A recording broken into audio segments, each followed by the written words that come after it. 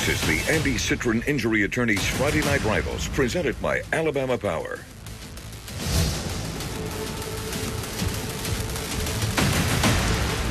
Week 3 of the high school football season, and we're about to get deep into region play. The St. Paul Saints will be playing their first region game of the year tonight as they host the Baldwin County Tigers, who are already 1-0 in the region. These two teams have only met one time, and that was last year with St. Paul's getting the win. But this year, they come back down here to St. Paul's to open up the region play here for the Saints. Good evening. I'm Jim Cox. My partners, as always, Dan Brennan and Vic Lockett. And Dan, looking at this matchup here, you see two teams that have some of those intangibles, but you're saying maybe a little bit different between what you're going to notice from St. Paul's and what you're going to notice from Baldwin County. Yeah, I was talking to Vic about this, that St. Paul's, they've got speed, but they've got a lot of size, sure. Right? Yes. And then when you look at Baldwin County, especially outside running back, quarterback, for heaven's sakes, they've got speed. They've got some size, but the speed is probably what you're going to notice out of that team. Look at this St. Paul's team defensively. They've been very strong over the years. They're going to have their hands full tonight going up against the talented young quarterback from these Baldwin County Tigers. You know, he had a breakout game.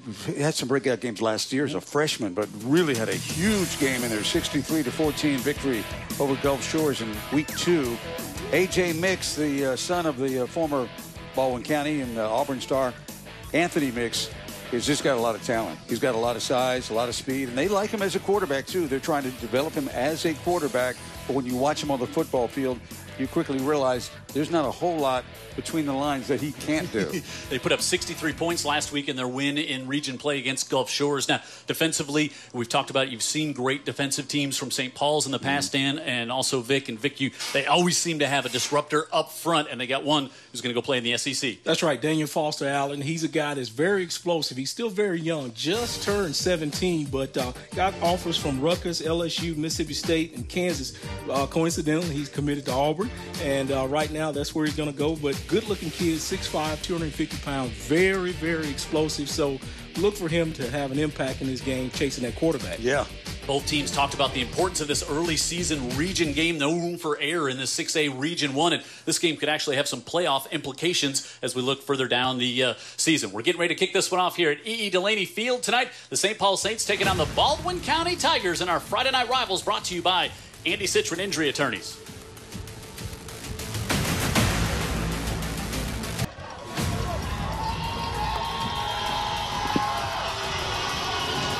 St. Paul Saints at home here tonight on UTV 44. Friday Night Rivals playing host to Baldwin County and the Baldwin County Tigers, coached by Daniel McDaniel. And great to see Baldwin County. We got to see him for the first time last year in a long time. And yeah, Coach McDaniel's done a great job of that program. And we went up to Bay Minette for the game, and they'll kick off. Frank Licalzi will kick for the Tigers. Zach Gray, Jordan Ingram back deep for St. Paul's. Baldwin County 1-0 in the region with the win over Gulf Shores, and this one bounces down, and the Saints will just cover it around the 20-yard line. Let's go down to the sideline and welcome in Amanda Booz to the broadcast tonight. Good evening, Amanda. Good evening. Hey, guys. It feels good to be here for week 3 of Friday Night Rivals. Now we're here, of course, the Tigers against the Saints. I'm super happy to be here, but more importantly, I know a player who else is happy to be here, and that is Reggie Bracy. Now, unfortunately, the last time we've seen Reggie, he hyperextended his elbow in a game against Spanish Fort, but he's back on the field, recently committed to Iowa, and I'm pretty sure he's going to have his A game on tonight on this field. Jim, back to you. Yeah, he was great in our pregame show. Really enjoyed he had his A game then, right? Yeah, no question about it. So there's Jay Green. Green rolls out. Come to the near side and gets that one complete out to the 22-yard line.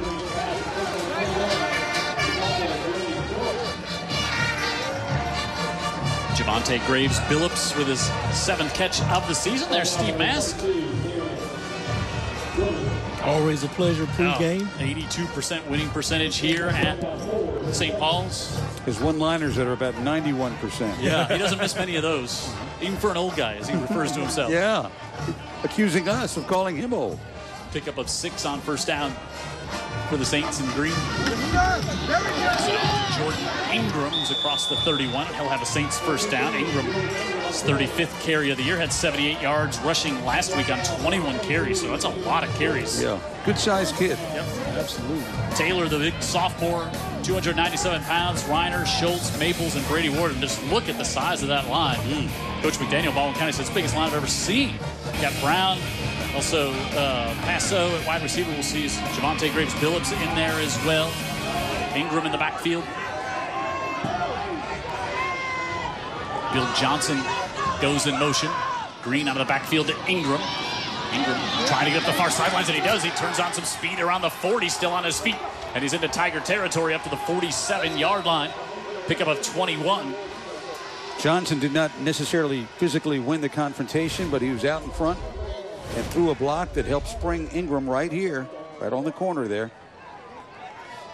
Big play by Johnson, and more skill and grit shown by Ingram. Freshman Jamarius Carter with the tackle there for Baldwin County.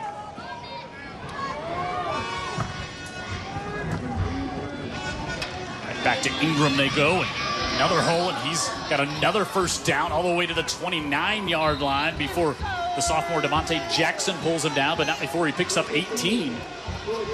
And left side of the line being good to him. You know, you guys talking about how big they are. They also have big, good bloodlines as well.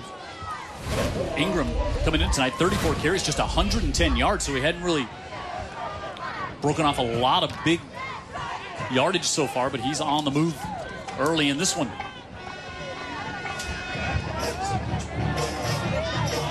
Now they'll stack 3 to the near side, and Jay Green, the senior quarterback. Again, Ingram on the left side, this time good penetration. In there is Jatarian Brooks, the junior defensive end. We've got some players returning back on that defensive side to the Tigers, and Brooks comes in to make the stop there. Loss of 3 on the play. Brooks, Jeremy Moore, the senior. He returns from last year. Newsom, Rico Earl, also starter from last year. Woodard, just the sophomore. Jeffrey Johnson in the middle. He had a big game last week against Gulf Shores. 2 sacks. Carter, we've already called his name. Crook, Jackson, Grant, and Palmer in the secondary for the Tigers. Low snap. Green picks it up, looks over the middle, and he's got Javonte Graves-Billups, but he can't hold on to it. A little bit behind him. He tried to stretch back there and pull it in, but just wasn't able to. Green with 200 yards and 2 touchdowns last week. Made a great throw in overtime to get the score that led to the eventual win for the Saints. That was a good team they beat, too. Good team out of Montgomery. Yep. 27-26. They had scored on their first possession, and they went for 2 and didn't get it. So then the Saints able to get the touchdown on the first play, and Grayson Miles kicked the extra point to win it for St. Paul's.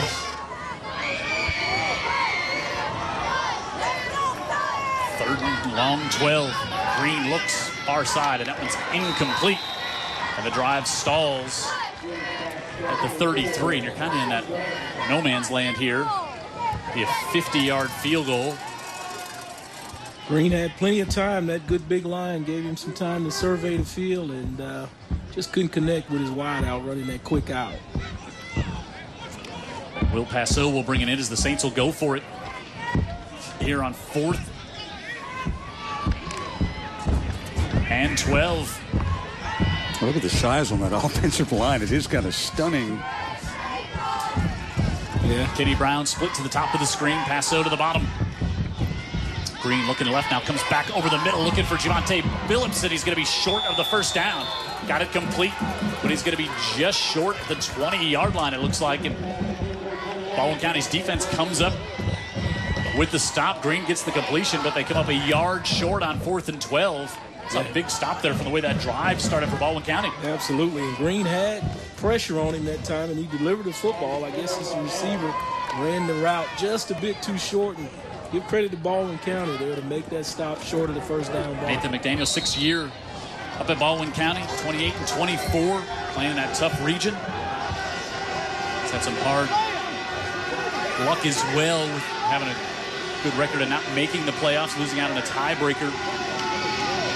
And now we see A.J. Mix throws, and that one's going to be incomplete as he was trying to get that one to Kai McNulty.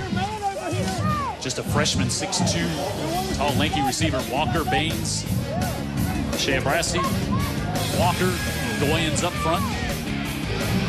Martavius Crook, 6'1", 170. Target Mims and Taquan Williams on the other side. James Stanley in the backfield. See Jackson, the sophomore, come in as well in 2nd and 10. Mix rolls out, floats it this way, and some contact, and that one was hanging up there, and Harris Sankey looked like he may have had a chance to step in front of that one to get the interception, but instead Tay Mims, the sophomore, comes up with a catch, but they only gain 2, and 3rd and long coming up here for the Tigers. Mims part of that 4x100 team, that group that won the state championship. Allen, that big highlighted, Manigault up front, along with Coleman, Bellamy, Hensley, Nunn, Sankey, and Little, Bracey, McFadden, and Gray. Very talented secondary for St. Paul's. 3rd and 8. Mix wants to air it out on the right side, looking for the receiver down far. And he had Martavius Crook going, had a step on him, but just overthrew him. You can see the speed on Crook over there on the far side. And the arm on Mix. Yeah, that's what I was about to say. Yeah, that was stood out to me. Ooh, man. If you got somebody that can run under that, you're going to have some touchdowns. Yeah, I think. I'm with you. I mean, you got to take some shots with this speed on the outside and that kid's arm. I mean, through the course of this game, that won't be the last time they go long. Sure, yeah, they can strike anywhere on the field with that kind of firepower. Zach Gray back to return the punt as Hunter Odom on to kick Baldwin County. Good kick, really high. Chases Gray, who lets it go over his head. Wow, what a great bounce for Baldwin County. This one going to get down to the 16-yard line. Great boot by Hunter Odom. I think it surprised Gray. And Hunter, special team player of the moment now. 41-yard punt. Theodore and Foley, Davidson and Baker in 7-9, along with Murphy and Fairhope, Mary G. and Bryant. BC Rain and Blunt, Saraland and Daphne, the big matchup up I-65. Tonight, Robertsdale and Gulf Shores. Greene County and Citronelle. Faith Academy at home tonight. Jackson and Satsuma. We'll see Jackson in a couple of weeks. Wilcox Central and Viger. Escambia County at home. Andalusia and UMS. Big 4A game right down the road. Clark County and Williamson also getting after things tonight. Ingram stood up. Again, Carter, the freshman linebacker in there, able to make the stop. Some big games. A big Daphne Saraland game going on tonight up at Saraland. Region game. There's Ingram, senior on this team. It just would make sense that this offense is going to be productive with a senior quarterback, that running back, and that huge offensive line. They spread the field here. Green looking near side the whole time, so he wants to come to Kenny Brown, and it's incomplete. Good coverage over there by Keon Palmer. It's a nice throw too, Vic. Yeah, it was. They tried to ISO this kid over here by himself, had the trips to the top of the field and over on the wide side, but then went back to the short side of the field, thinking the safety's going to get all that attention going to the trips. They got the coverage they wanted. Yeah, what they wanted, just couldn't connect. Kenny Brown with 3 catches so far on the year, and now 3rd and 10 for St. Paul's as we're 7 minutes remaining in the clock here in the opening quarter. E. Delaney Stadium. Green rolling out to his left. Pressure now steps up in the pocket, gets away from the first defender, but not the second, as he's going to be wrapped up and brought down. Josh McWilliams, the senior, 5'10", 230, able to get Green around the waist, and Baldwin County's defense comes up with a 3-and-out impressive stop here on this drive. Yeah, St. Paul's, you know, if you notice, they had big wide splits with that line, but it didn't fool the Baldwin defense. You know, they just didn't line up as they thought they would out there wide. They just came into the gaps and put pressure on him and got him down. Yeah, Will Passeau will now stand in his end zone to punt. Martavius Crook back deep. End over end kick, and Crook just kills for the fair catch at the 40, and so Baldwin County flips the field with that good 3-and-out defensive stand. The rest of our schedules tonight: Hillcrest Evergreen at home against W.S. Neal, T.R. Miller and Excel. Flemington at home tonight is Mobile Christian going up against Bayside Academy. St. Michael on the road at Thomasville. Cottage Hill Christian against J.U. Blackshear, and Choctaw County taking on Chickasaw. R.C. Hatch and Leroy tonight. Southern Choctaw and Washington County, Fruitdale and McIntosh, and Alberta Sweetwater Marengo also home tonight, and we'll Take a timeout here. 6:21 to go in the opening quarter. Scoreless 6A Region 1 matchup between Baldwin County and St. Paul's here on Andy Citron's Friday Night Rivals.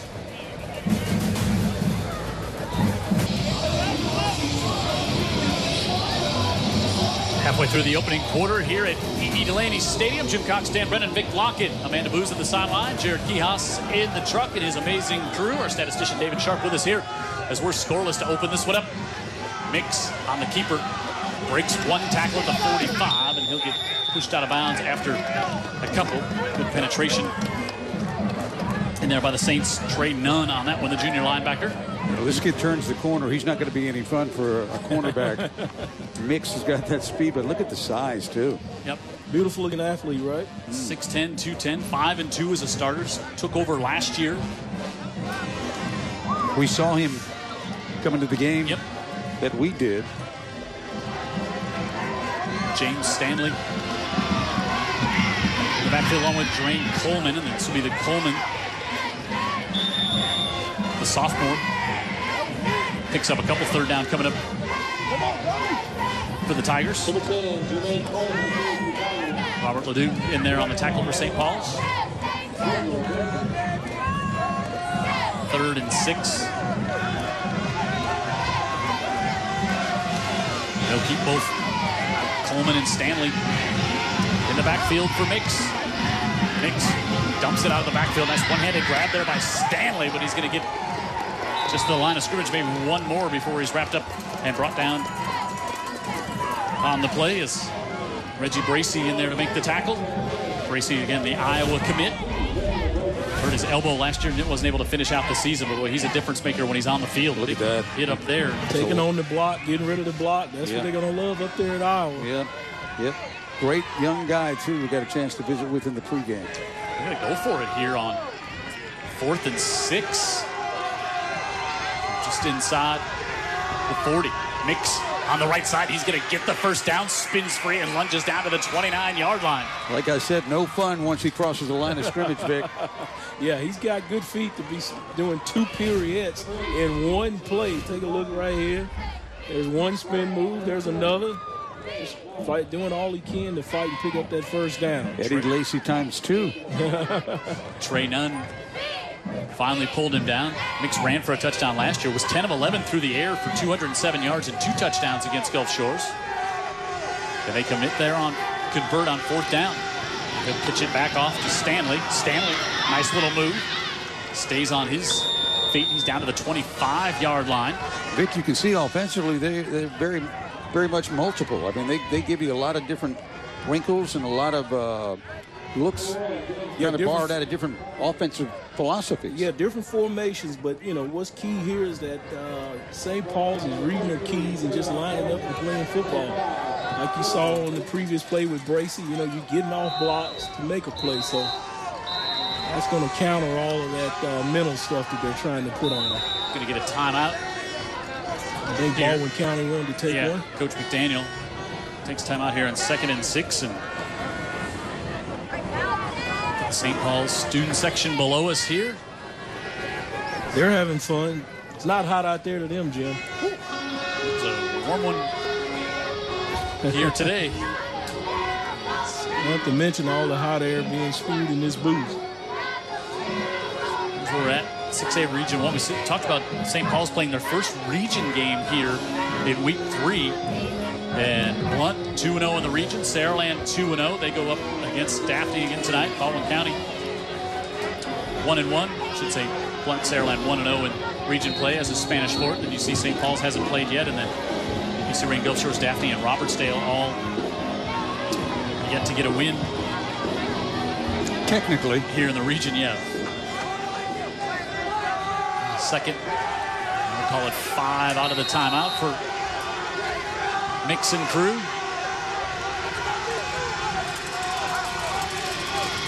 Stanley takes the give on the right side. Good penetration, but he'll fall forward for a couple.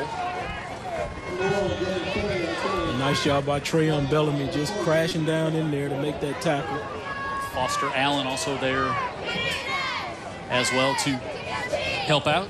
You're going to have tough sledding going towards Foster Allen. As I pointed out at the top of the broadcast, Auburn commit, just still a puppy age-wise, but a senior on the football field. Also, Vic Lockett saying the word Auburn twice in one broadcast for the first time ever that we've worked with it. I knew you were going to make note of that, Jim. 3rd and 3. Mix.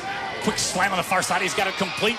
And a first down inside the 10. 1st and goal, Tigers, as Martravius Crook able to pick that one up for 18 in the quick slant and the nice throw for Mix. Yeah, well, Julian Little in there. I think that might go for a touchdown. Yep.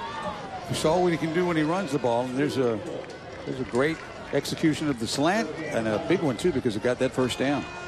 So Crook with the reception, and it's 1st and goal for the Tigers, trying to take advantage of flipping the field position after their 3-0 or 3 and out in the great punt. Previous pitch to Coleman. Coleman is wrapped up there by Bellamy. And I think we got an injured. Ooh, man. Yeah, when you see some of these, that's J.W. Jackson, the sophomore out there, and kind of saw his teammates motioning over for a trainer to come on the field quickly. Yeah, that's not what we come out to on Friday night to see. We like to see the kids compete, stay healthy, and have a good game in between the lines. Mix was also a guest on our pregame show, and he was talking about some of the weapons he has on this team, and just a sophomore. Great sportsmanship by both teams, taking a knee while the injury's being taken a look at. And let's pray that this is not anything serious. Yeah, that's Brian Metz, the trainer. Yeah, that just. Yeah, that just.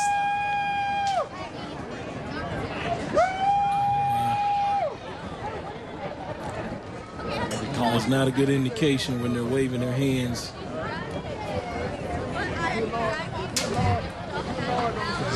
See what happens here if you. Oh boy, right there, that rolled up from behind. And that can definitely happen out there. That player coming in behind you, you're not expecting it, you're not tensed up, and you can get an injury. All right, so as they tend to Jackson, we'll take a timeout here. Scoreless, St. Paul's.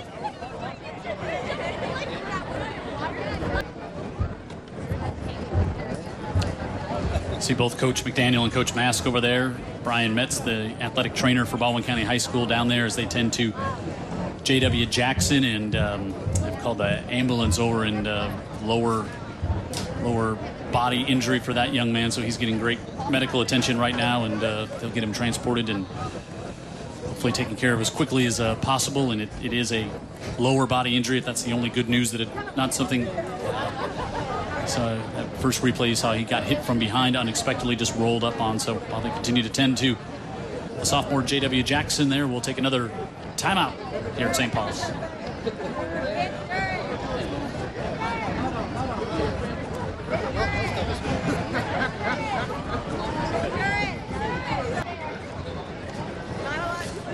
Thankfully, we don't see very much of this high school games, and again, J.W. Jackson, sophomore, they're getting him taken care of, and just it's like a lower leg. They've just in great hands there with Brian Metz to get him stabilizing. To see he's just rolled up on from behind, and just the worst part of when you have no idea it's coming, can't protect yourself. You're not tensed up, you're not expecting it, and it's just one of those things that can happen in football. That's why it's a very, very serious sport. A lot of training goes into it. A lot of precautions are taken, just like you see the people here to assist. So prayers need to be going up for that young man right now. Yeah, you know, with the helmets on and pads, you forget these are just young kids we're out there looking at, and a scary time for that young man, just a sophomore, but he's in great care here, and doctors on staff and trainers and medical professionals there to make sure he gets the best care, and hopefully he's on his way to a speedy recovery. So tell you about some other scores going on right now. Fairhope leading Murphy 10-0. That one over in Fairhope 7A matchup. Also in 7A, Mary G and Alma Bryant 7-7. Theodore leads Foley 20-0 in the first quarter. Robertsdale 7-0 over Gulf Shores. Saraland up early on Daphne 21-0. Baker leads Davidson 13-0 in the first quarter. Baker playing the first home game of the year tonight. Clark County and Williamson scoreless in the first. No report yet from Viger and Wilcox Central as well. And pretty much wrap up what we've had reported to us so far here. Scoreless in this one, but Baldwin County on the drive here, and now you gotta kind of collect yourself and get your head back focused on the next play. But you just saw your teammate, your friend, and your classmate just get carted off there. Never a great feeling. Yeah, these things happen, but certainly you got to get your focus and get back at the task at hand. And certainly these kids will do that. These coaches probably been in their ear about it. Put the ball right at the 5. Second and goal for the Tigers. A.J. Mix, the sophomore, wants to keep it himself. Right side, brought down with a high tackle, and he'll get 2 down to the 3-yard line as Daniel Foster Allen got him up high and pulled him down. And 3rd and goal coming up here for the Tigers. Yeah, St. Paul's ran that inside slant, both ends crashing down hard. The defensive tackles crashing down hard. Just trying to secure that middle and disallow him to get into that end zone, and they did it. Stanley in the backfield with Mix. Mix looking, another quick one on the far side. He's got it for the touchdown. Yeah, Martavius Crook real quick had the slant that set him up at 1st and goal, and now he's got the touchdown as well. An impressive drive by the Baldwin County Tigers, capped off by the touchdown pass from Mix to Crook. Yeah, Crook just used that big body, showed him the 2, so he'd have an easy target. And it almost looked like they caught St. Paul's not quite ready to go, because it looks like the defensive line didn't jump off. But nevertheless, Baldwin County capitalizes on the punter started it all. That's right. Kind of a misplay on the punt. Mm-hmm. The Calzy for the PAT, and Baldwin County has the lead 7-0. An impressive start here in quarter number 1 for the Tigers, both defensively and offensively on that drive. Well, what's interesting, though, when you really break down who had the impressive start, it was St. Paul's right out of the gate. Yep. Gashing holes, and Ingram with big runs, and Green looked good at quarterback, and they went down the field and then stalled out around the 30-yard line. Yep. And since then, their second drive really was not a drive at all. There's a great run by Mix. That was the 4th down conversion there, I believe. And then the slant there to Crook that got him at 1st and goal. And then there's the touchdown. Yeah, Coach McDaniel said, if you're going to give us that slant with our quarterback and that receiver, we'll take it. And we'll take it all the way down the field and score. 10 plays on that drive. Just 41 yards and 4.5 off the clock. And on the kick on the far side, Zach Gray. Gray across the 30. The ball came loose. Baldwin County has it. We'll see if the officials say he was down, but that ball came loose, and the Tigers ended up with it. They have it. You can clearly see, and we'll see if the officials say he was down or not. Taquan Williams has the football, and a turnover. Sudden change. And Baldwin County is back in business. Well, let's say this is easy. Baldwin County is winning the special teams side of the game. No doubt right about now. that. The great punt. Yes. And now they forced the turnover. Well, Gray's explosive, and he's hitting a seam right here, but he gets upended. Ball came out as he hit the ground. Yeah, I guess in the NFL, elbow would have been down, but certainly these officials not privy to replay. Of course, the stands are if they're taking our feed here on the Jumbotron, Delaney. And at the they don't 30, have a vote. Tigers on top. Pressure coming. Mix floats that one out. It's just a little too high for Stanley. Trying to set up the screen there, but those big, tall linemen like Daniel Allen in his face. Yeah, 6'5", waving his arm. Yeah, that makes it hard. I guess when Daniel sticks his arms up, what is he, about 8 feet then? It's like Yao Ming. It's like trying to throw over the goalpost. Sure. They brought a lot of heat on that one. And just keep an eye on the St. Paul's defense and see if they begin to bring more pressures. Little and Crook matched up at the top of the screen. Then you see the sophomore Mix. Keeps it off to Stanley, puts his head down, and he lumbers down to the 24-yard line as he got past Hensley there and able to pick up a handful on second down. Yeah, by putting his hand on the ground, he's got that handful. So that was great balance out of that young man right there. 3rd and 5. Here for the Tigers. Mix, looking, dumps it out of the backfield, and that one complete on the far side. Another first down, still all the way down the sidelines. Touchdown, Baldwin County. Taquan Williams, 26 yards, and Baldwin County with back-to-back touchdowns has spread their lead to 13 with a PAT coming. More of that speed on the outside, but how did he get so wide open, Vic Lockett? Yeah, you can tell that was a definitely blown in coverage there. He went with that twins over there, and they just kind of lost him. Just turned there. He just ran a quick out, didn't he, Jim? Yeah, and wide open. Nice little touch pass from Mix. Yeah, and he had too much speed for the safety. McFadden coming over. You thought he had an angle, but again, that speed by Baldwin County paying off again. Cowsey makes it 14-0 as Baldwin County with quick scores back-to-back here. And they have, I think, stunned the home crowd with less than a minute to go here in the opening quarter.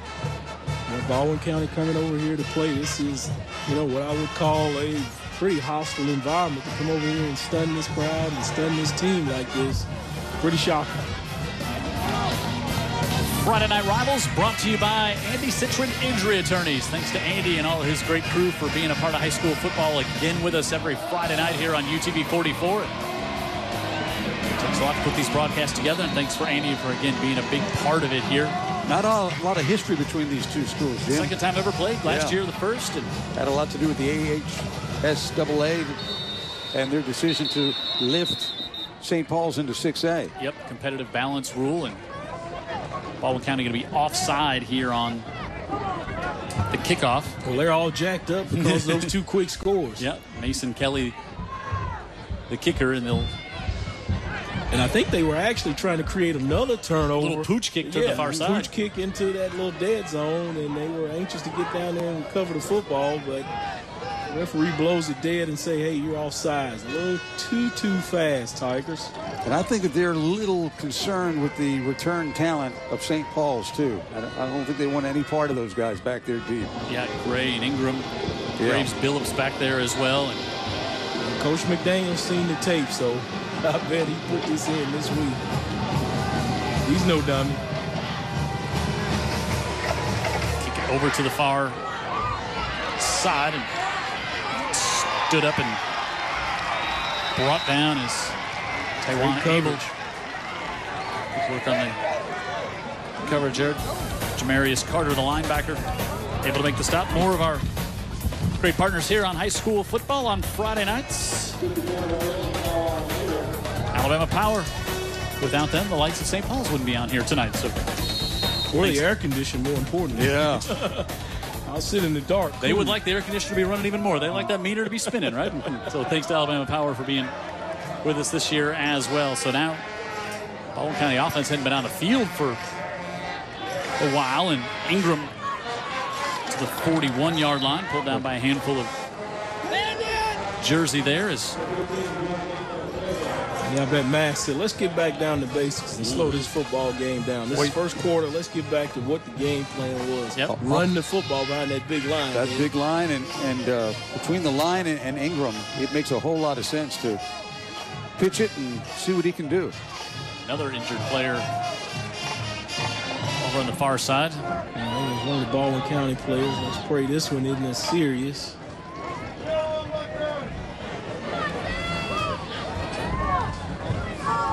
Maybe the wind knocked out him or something.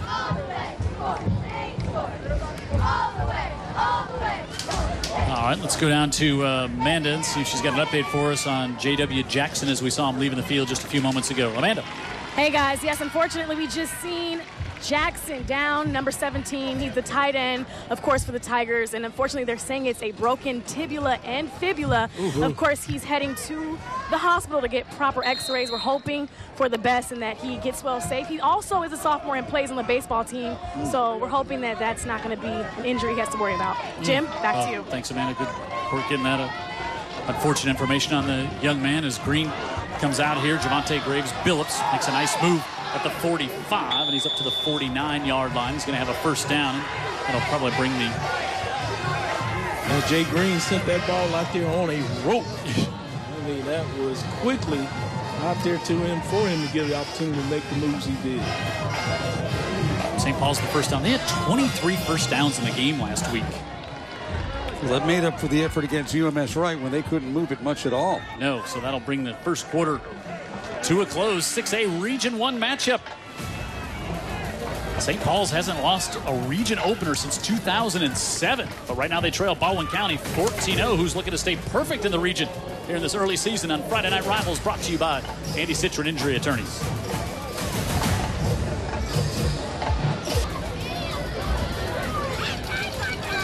Ready to start the second here on Andy Citron's Friday Night Rivals. We're at Delaney Stadium in Mobile. St. Paul's taking on Baldwin County, 6A Region 1 matchup, and Baldwin County on top by 2 scores as Ingram with the pitch to start the second quarter will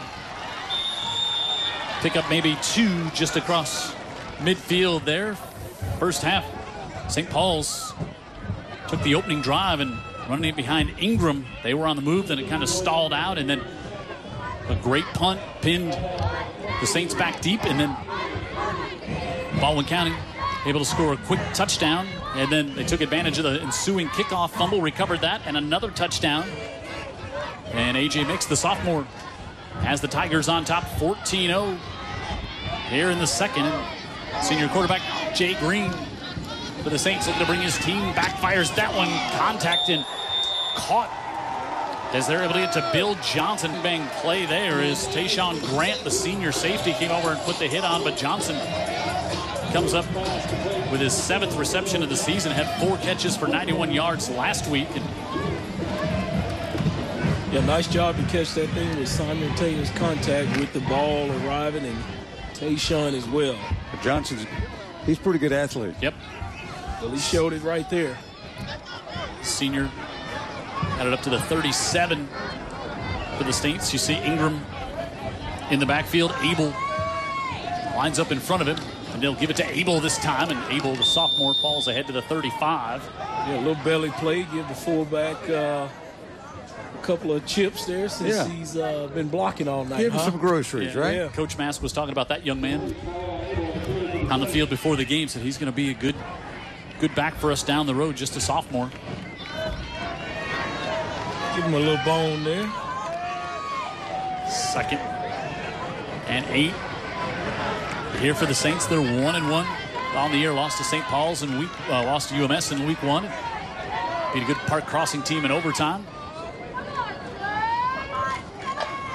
Rolling out Green, pressure coming, dumps it off, able to get that one off to Banks Griffin, the junior, and he's going to be close to the first down. What a hit.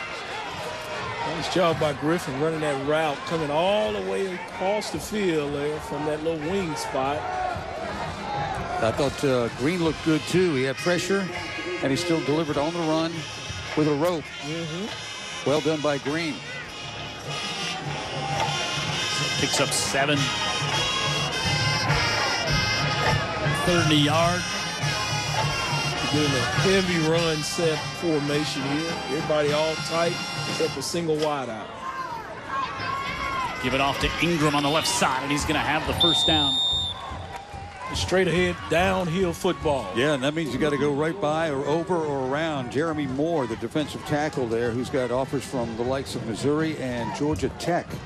Number 91, he's a big guy, goes around 300 pounds. First down for the Saints. Ingram there, and 91. That's Jeremy Moore that Dan was just talking about. Jeffrey Johnson, the linebacker behind him. Had 10 tackles last week against Gulf Shores in the Baldwin County win. Green looking for the corner, wants Johnson, and he overthrows him. Good coverage down there as well, as Palmer was there with Johnson. It's man-on-man football right there, and just saying my guy's going to be better than yours, but the quarterback's got to give him an opportunity at the plate. Keep it in bounds. This Baldwin County team lost 19-7 week 1, playing upper class against Murphy in a non-region matchup. Murphy much improved this year, and they got the win against Gulf Shores last week as they opened up region play. 2nd and 10. Green pulls this one down. Now scrambles right up the middle. Still on his feet. He's inside the 15. He was a shoestring away from scoring that one. Yeah. Showed good quickness squeezing through there. Got in the clear there, and just someone from Baldwin County just stuck the paw out there just to save a touchdown. Steve Mask just says this kid, leadership-wise and tangible-wise, is just off the charts. He just goes on and on about Jay Green. Well, there's a flag on it, so it looks like it's all for naught.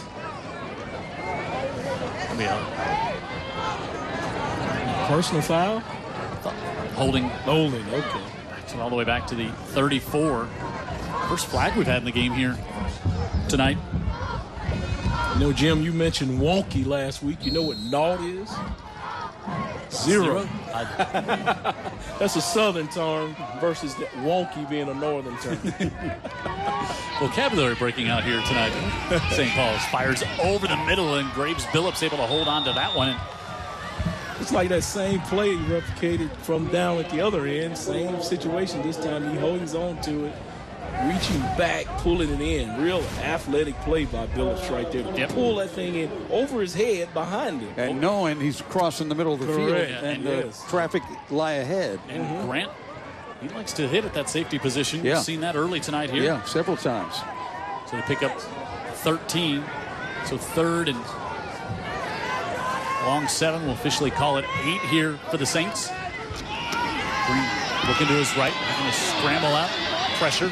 Fires able to get it complete down to the 15-yard line, and Johnson's got that one. And that's going to be good for a St. Paul's first down. Wow, good decision. A good rollout there by Green, and a good throw going against his body there. All good by Green on that one, Jim. Yep. You're right. I mean, he kept his eyes downfield. Yeah, I'm getting rushed, but I just slide and slide. Here's my receiver. He's open. I'll put it on his numbers. He did. They convert the first down. Johnson's having a good game. He's been off to a good season. You're right. He's just one of those good high school football players that you see. Good athlete, as you said, 6'5", about 170 pounds. Played a lot for the St. Paul's team last year. Jacob Evans comes in. That fullback position in front of Ingram, who takes the give, and he's got a hole on the left side, breaks a tackle. Jordan Ingram in for the touchdown, St. Paul's. I tell you what, I've been talking with Schultz a little bit, but right there, his son really showed up there. He snapped that football and turned his guy so that he could get that hole, and it was there. It doesn't take much for Ingram either. Yeah, I'm telling you. Nice job by Schultz. You block for this guy a little bit. Yep. You're going to have some success. I think so. Look at Schultz turn his guy there, 68, just creates a big lane there. I know his dad, Roger Schultz, he likes to talk a lot, but he'll be talking about that one there probably for a few years. Roger Schultz likes to talk. Miles on for the PAT.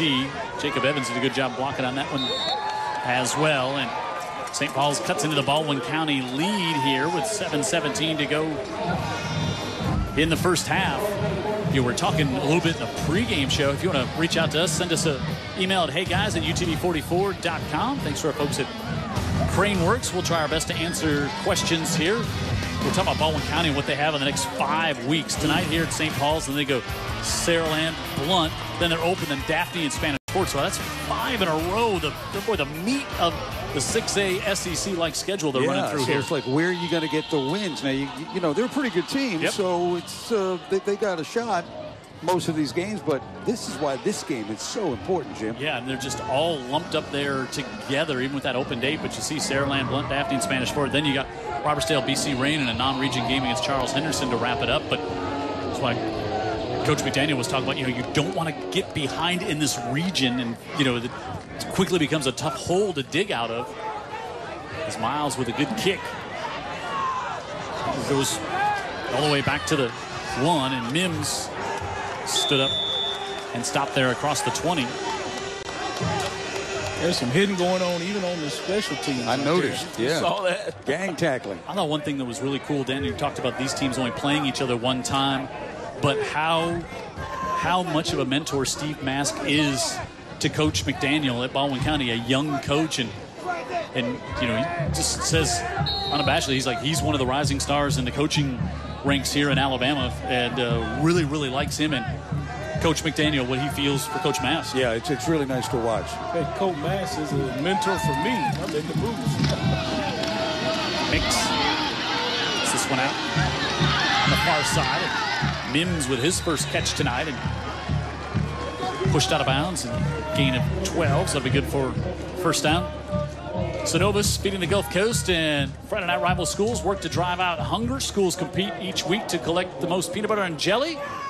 Winning school gets $250 from Synovus, and then at the end of the year, somebody's going to get $1,250 from Synovus. Thanks for partnering up with Feeding the Gulf Coast and trying to take a bite out of childhood hunger. And some exciting news about that at halftime. Quite the battle this week between these two schools, much like the game on the field here for who was going to bring more PB&J, and pressure comes in this time, and Mills Hensley able to get the sack on Mix. A bit of a breakdown there. Mix didn't really have many options, and Hensley comes in. Yeah, it blows up there with 26. I mean, he stops everything in his tracks right there and just creates a pile. And that play was dead from the start of go. I talked about watching for St. Paul's to start bringing more pressure and different looks, and they've done that. That was Matt Russell, who was the first one in there to help blow that one up. 2nd and 14 now. Mix going to pull it down on the left side and trying to get to the sideline, so he pushed out of bounds about the 38-yard line. So 3rd and long coming up. Yeah, Nix wanted to hit that crossing route, but I got to credit Trey Nunn there. He noticed it coming behind him, the linebacker, and then he just twitches his hips and takes that away from him. Great play by Trey Nunn there. Good concession by Nix, too. By Mix, I should say. We'll take a timeout here. Heat timeout halfway through the second quarter. Baldwin County on top 14-7. They got a 3rd and long coming up after this timeout.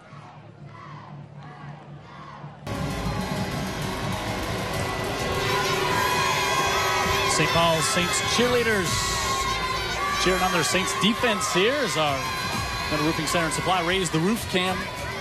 They got some spirit. 3rd and 7 here for the Baldwin County Tigers, up by a score. Mix rolling out, steps up. He's going to be blindsided, and Daniel Foster Allen brings him down with a thud you heard. Yes. I tell you what, that young man there, he's going to go far if he's going to play like that. Good coverage downfield as well, as Mix wanted to go down the middle of the field. His receivers covered, and Foster kept battling during that play, and Mix stepped up in the pocket and then ultimately paid the price. Well, it's like who on this team could possibly do this to Mix? Well, that's the guy. That's the guy right there. Yeah. I'm talking to his mother this week, Dana. She calls him her baby. And, you know, I just look at Dana and say, I'd really like to see you carry that guy around as a baby. Not a carriage you can fit in. Nope. Odom with another good punt, and Graves Billups fair catches that one back at the 26-yard line. Time for our trivia question. Kind of simple. All-time winningest coach at Baldwin County High School. They've been playing football a long time up there. Had a lot of coaches. That one, I don't even have a teaser on. If it comes to you, we'll see if you're right in the second half, Vic Lockett. All righty. St. Paul's comes back here on offense with 9 ticks and 5 minutes to go in the first half. Ingram nowhere to go on that right side. Good work by Jeremy Moore, who Dan just talked about. Came in to make the stop there. Ingram, you know, it's 6'2", runs real upright. Oh, yeah. Real tall. Yeah. Kind of hard when you're 6'2" to get down low as some of these kids in high school. So, yeah, he's probably going to look upright in most of his runs. No gain. But he doesn't need to get low with that line in front of him. They're creating pass for him. Hard for them to get low, too. Exactly. No gain on first down as the Tiger defense came up with a stop, and now St. Paul's is going to take a timeout.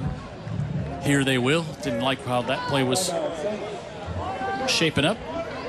So Jay Green will come over, and under 5 minutes left in the half. Coach Matt says, you know, hey, we can't use these timeouts at the halftime, so might as well make sure we're all on the same page. You talked a little bit about Jay Green, and Coach Mask was talking about us, how when he got over here to St. Paul's, how he really was quickly embraced by his teammates and really did a lot of work on his side to make sure he got to know all of his teammates and really became quickly one of the leaders of this St. Paul's team. Yeah, a year ago in January, he transferred from UMS Wright, and you're right, he had a lot of ingratiating to do, which evidently he did it. So on the timeout here, we'll tell you about more of our friends on Friday Night Rivals. Greers since 1950. They're going to like seeing Daniel Allen Foster, aren't they, Big Pocket? Oh, absolutely.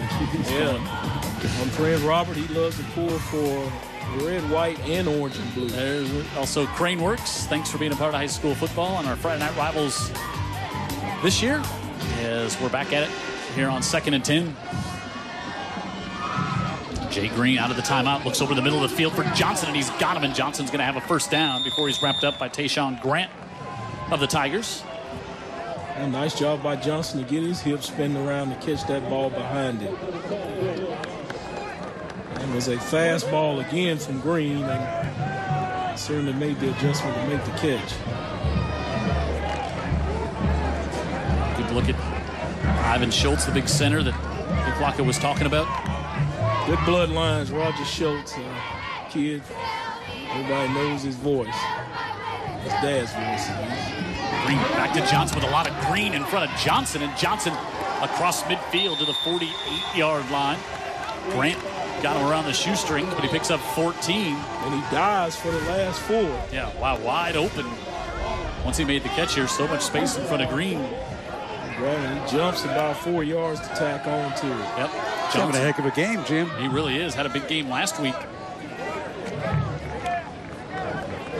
You can tell a little safety blanket there between Green and Bill Johnson as well. You can just see a lot of trust factor there. When I agree. It's good to have an outlet. Sam Spear will replace him on this play, and they'll pitch it to the far side with Ingram trying to turn the corner. Pressure coming. Ingram will get knocked out of bounds. Rico Earl, good job there for the Tigers to get in and disrupt that one. Yeah, that's that free safety, filling the alley, not allowing them to get that corner and get to going upfield. Update from just down Old Shell Road from our friend Willis Wilcox. UMS leads Andalusia 7-0 at the half. Andalusia, much improved team in 4A. And of course, UMS with the longest winning streak in the state right now. Wilcox, one of my old teammates. Yep. Short guy Out with at Shaw. big shoulders. Of course, UMS didn't play last week. Their game got canceled because of the pending hurricane. Johnson in motion. Come out of the backfield. Ingram bobbles it, but he's able to grab it. Those long strides inside the 40 to the 35, and another St. Paul's first down. I tell you what, Green might have put just a hair too much mustard on that, but good job by Jordan Ingram just to collect that thing and get it upfield. Picks up 13, and Jeffrey Johnson, the senior linebacker for the Tigers, able to bring him down with a little help from the safety Grant. You know, Ingram also can play a little outside linebacker, and I think Coach Mash prefers when he's just on offense only, that he can really concentrate on that side of the ball. This is what you get. Now inside 3 minutes in the first half, they go right back to Ingram on the left side with another big hole. He's to the 26. They'll pick up 9 on first down. Rarely do we see that power eye run like that, but our good friend Coach Mass, you know, that old dog ain't gonna change too much. Darius Woodard, the sophomore, Dotting the I. You know, you get that Exactly. talented tailback dotting the I, which everybody, you know, ran that for a long stretch. Made famous by your Georgia Bulldogs. Yep. Banks Griffin comes in, blocking ahead. Now as Abel comes in at tailback, and he'll take the give on the left side. Taywan Abel.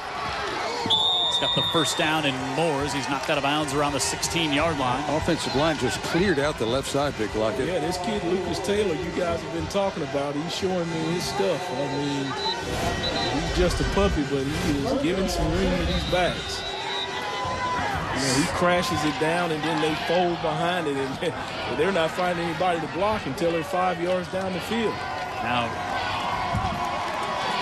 Coach McDaniel will take a timeout on the other side as kind of feel this St. Paul's drive gaining some momentum here and just doing what they do running behind that big left side. Yeah, he wants to get him over there and say, look, let's make a stand, get into halftime, see if we can stop them right here. Let's figure out what they're doing, and we'll come back out in the second half and stop them again. Let me use my timeouts in halftime meeting. That's what St. Paul's has come up. See, they started with a loss to UMS, and then the win last week in overtime against a good Park Crossing team. They were down 3 times in that game, rallied back to get the win in overtime. Tonight against the Baldwin County Tigers, and they're home next week against Blunt, and they go to Gulf Shores. Then they're off, and then they got a daring little 4-week stretch there as they Spanish Fort at Saraland. They got BC Rain, then they go back on the road to take on Daphne before closing things out at Robertsdale. Very top-heavy 6A Region 1 again this year. And it is daring. First down for the Saints. Ingram back in, steps out of bounds, just outside the 10. That's my boy, Coach Mass. We'll run this thing until you stop it. And we'll go the same way, same play until you stop it. They've got the pieces. Taylor and Reiner over that left side, and Schultz at center. You see Taylor that Lockett was just talking about, 77, 6'4", just 3 pounds under 300. Just a sophomore. That draws some attention. That size. 2nd and 3. Again to the left side. Again it's Ingram, and again it's a Saints touchdown. Any change in the play, Dan? Well, they pitched it this time. Yeah, they pitched the left it, side. and really they another more great blocking. They just kind of the angle took them. They moved everybody out to the left, and good running back like Ingram's going to see that hole and cut it back and almost untouched. Even with the ball on the near hash, shortens the field to that side, and didn't matter at all. Nope. Oh, those guys really started feeling it here. This particular drive. Even the tight end got in on the act. Saw that. Landon Rawlins just pancaking this guy into the end zone. Miles with a chance to tie it up. And he does. Baldwin County with 2 scores to open this one up. Jumped out to the 14-0 lead, and now St. Paul's has answered back with 2 of their own. And so now if you're Coach McDaniel, you're thinking, all right, here's a chance at a 2-for-1. We'll get the ball here with 2 minutes to go. We get the ball to start the second half. So you're thinking points here and then get it back. A lot of stuff to the left side. It was Bill Johnson who got it started from Jay Green, and then out of the backfield, Ingram bobbled that one, but the swing pass. Ingram hand it to him. Well, actually, that was the pitch. Yep, for the score. And St. Paul's has tied this one up. 9 plays, 74 yards. Well, it's no, basically. So we are. I know you love this nomenclature down here in the South, right? I do. I'm with you. Grayson Miles with a big, strong kick, and Mims takes it at the 1. Mims trying to get to the outside. Now wants to spin. He lost the football, and St. Paul's recovers. Wow. Trying to spin back, and there was nowhere to go. And so after Baldwin County recovers a St. Paul's fumble, Reggie Bracey recovers a Baldwin County kickoff fumble. Well, Mims is state champion in the hurdles, but when you run the hurdles, they don't make you carry anything. Nor turn around and go the other way. Yeah. Well, here's the key. Number 11, Julian Little, just maintained outside leverage where he didn't have anywhere to go. It made him just start pirouetting in his spot there. And I forgot I still got the football as well. I got to protect that. Big turnover gives St. Paul's the ball back at the 16. And Ingram in the backfield. Jacob Evans. Pistol formation. Ingram tried to go up the middle that time, and good job by Jeffrey Johnson, the senior, able to wrap him up.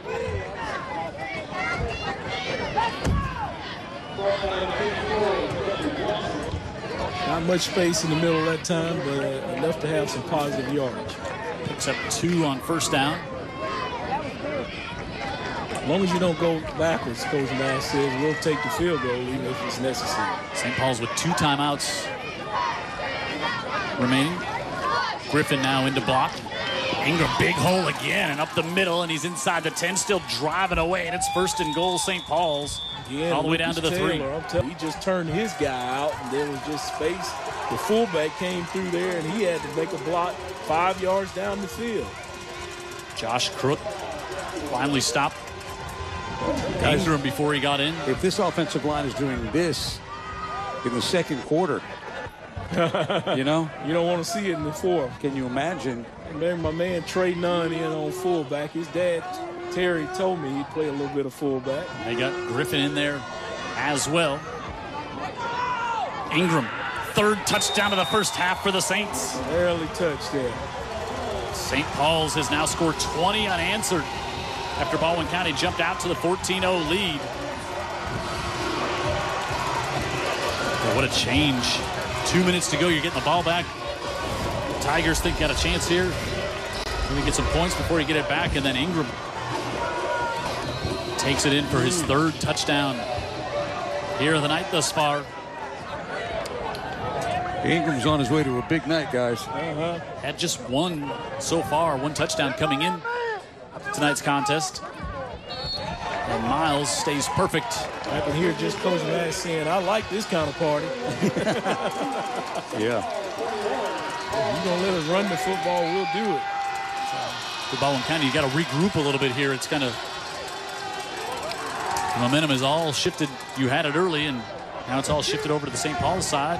Middle Roofing Center and Supply raised the roof cam. Yeah, Coach McDaniel, he's going to have to go back in and get his guys off the floor and get their minds deep into this football game and say, hey, well, as it stands right now, it's just 1 touchdown ahead.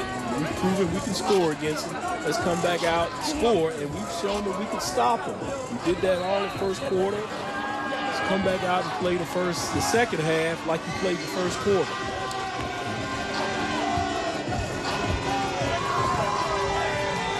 Miles with that strong leg. This one will go all the way into the end zone. Crook grabs it, but will come out from there with 41 seconds. Now, you just try to get to the house now. You just try to get to halftime if you're Baldwin County.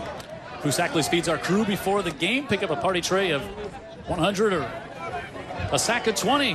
Grab a sack and party on your way to the game or tailgate or just get ready for a Tuesday night. Don't forget to wash it down with some of that awesome lemonade. Thanks to Fusackley's, again, a part of high school football here on UTV 44. Jim, I'll take the 100 tray. I was not going to offer you anything less, Vic Lockett.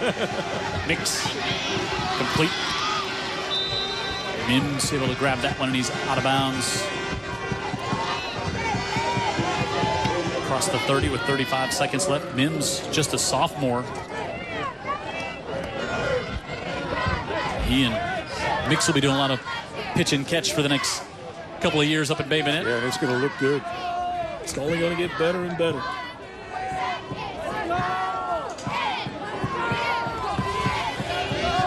Second and 3 here.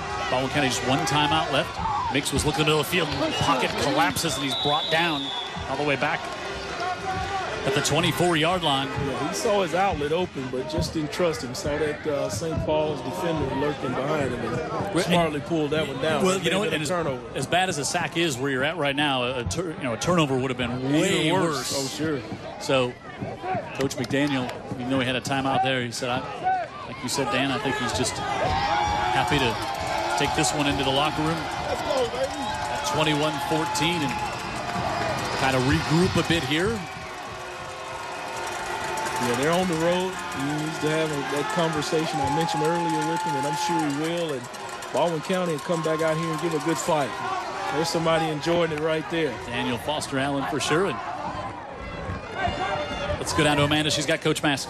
Coach Mass, and I heard you saying that's what I'm talking about before the end of that second quarter. Talk to me about what's the energy of your players right now. Well, it's pretty high right now. Wasn't very high in the first quarter, but, in a game like this is not coach speak. It's a 4-quarter game. And what we tried to, got down 14-0. We came back out and established the line of scrimmage, and this game's going to be one for line of scrimmage. Now, I want to circle back on what you just said. It was a little rough in the first quarter, but you guys got 3 touchdowns within the second quarter of the game. Talk to me about what changed. What did you guys fix there to get all those points up on the scoreboard? Settled down and did our stuff. You got to play and just don't junk your playing after something bad goes wrong. We had a 4th down conversion, and we blew a coverage, but give them credit for that too. But we settled down and played pretty good. Now, how do you intend on staying in the lead when we come back from this second quarter? About that. All right. All right. Thank you so much, Coach Matt. Okay. All right. Thanks. All right.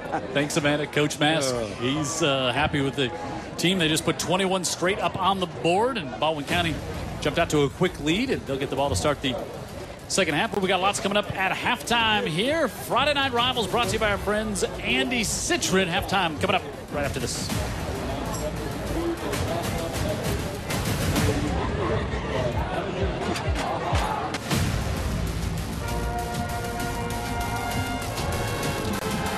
Baldwin County jumped out to a quick lead in this one. They're 1-0 in region play, and then they were on top 14-0, and St. Paul's rallied back 3 unanswered touchdowns to close out the first half. But, of course, every Friday night we talk about more than just football here on Friday Night Rivals. We talk about all the great things going on the education side of things at our high school, and let's find out more about that from Amanda down on the sidelines. Amanda. That's right. I'm here with Principal Craig Smith, Baldwin County Tigers. Your team is doing really good. How does it feel to be out here tonight? Well, it's great. It's a great atmosphere. They got a beautiful field, beautiful facility, been great hosts for us, so we've really enjoyed it. Now, you guys have some really cool things happening at your school. You have dual enrollment right now. I hear one of your seniors could potentially graduate with her AA. Let's talk about that program that you have at the school. Well, our dual enrollment's a partnership with Coastal Alabama, and they've been really great partners with us. We've been able to enroll just tons of students to get college credit at the same time they're getting their high school credit, and at no expense right now. So that in itself is saving our parents a lot of money, and it's getting our kids ready for college, and hopefully it'll lower that tuition bill at the end of it. No, we love that, and that they don't have to pay for that. That's amazing. Really, really, really good. So let's talk about the sports media. We do sports media here on UTV 44, so you guys have that new program as well, and agriculture as well. Right. We've those fall in line with our career tech programs, and sports media we added a couple of years, and they actually do our broadcast. They started a YouTube channel, and we're able to stream a lot of our events now, and it works out good for our parents that can't make it on a Friday night or can't make it to a game, and good exposure for our kids. They learn a lot about the equipment, a lot about the process, and all of our career tech programs are steadily expanding. We added sports medicine as well as sports media. We've got a large ag program that's doubled in the past 4 years. So just a lot of exciting things going on. Training while they're young. I love that. You know, another thing I want to mention about the younger students is that there's actually middle school band members on the field right now where they get to have an opportunity to have 5 years playing in the band, and that experience is really amazing. Yeah. Well, we've got a great partnership with the middle school band, and their director and our director actually go back and forth between our campuses during the day, and they work together well. It's been a great team, and like I said, for us, it means expanding our band. We got more kids performing on Friday night, and just more opportunities for them. Sounds great. Thank you so much, Principal Smith. Jim, back to you. Great to have Craig Smith with us here at halftime, talking about all the great things going on at Baldwin County High School. Really like that sports media thing they got going on there. I think that's pretty cool. Yeah, really cool. So halftime here at each week, we're going to give you 3 players to choose from at the end of the game for our Players of the Week. And last week, Daphne's so impressive on the field with that win over Spanish Fort until forfeit had to happen. But this young man had a wonderful game at running back, Dan Brennan. This guy was really good. As a matter of fact, that whole offense was really good. Trent Battle had a great night leading them at quarterback, but they ran the ball so well. And, of course, Tyler Bradley was the key guy back there toting the rock and scored the touchdown here. And Daphne looked so impressive, and they're on the road tonight, playing up in Saraland, have a big tough of a time up there. But our player of the game each week brought to you by Herc Reynolds Pro Solutions. They help us every week. And at the end of tonight's game, we're going to give you 3 players to vote on. Go to UTV44.com, and we'll let you know who they are at the end of tonight's game. Halftime here at E.E. Delaney Stadium, and St. Paul's has the lead over Baldwin County by a score of 21-14. And go back down to the field now and here's about some of the great things educationally going on here at St. Paul's, Amanda. Yes, we are with the St. Paul Saint herself, Elizabeth Gregory, who is the director of enrollment here at the school. How does it feel here to be here? I see you got your school spirit going on. Oh, I bleed red and blue. I went to school here. I have children in school here, and I work here. So it is truly my family. I love it more than anything. So this means a lot more to you being a part part of the enrollment team. Talk to me a little bit about what you guys do, what you guys have going on right now at the school. We have got our big admission season coming up. So we've got multiple events between now and January, February for all ages. Everything from catch a class for older kids to play dates in the science lab for younger kids. It's all on our website, and we just encourage people to come check us out. Now, one thing that we talked about is that you guys have 4 years. Ladies and gentlemen, let's welcome the St. Paul. On the middle school. Yes. They start in the 5th grade, right? Exactly. So at St. Paul's, middle school starts in the 5th grade. It is a phenomenal year because they're all learning how to be middle school students together.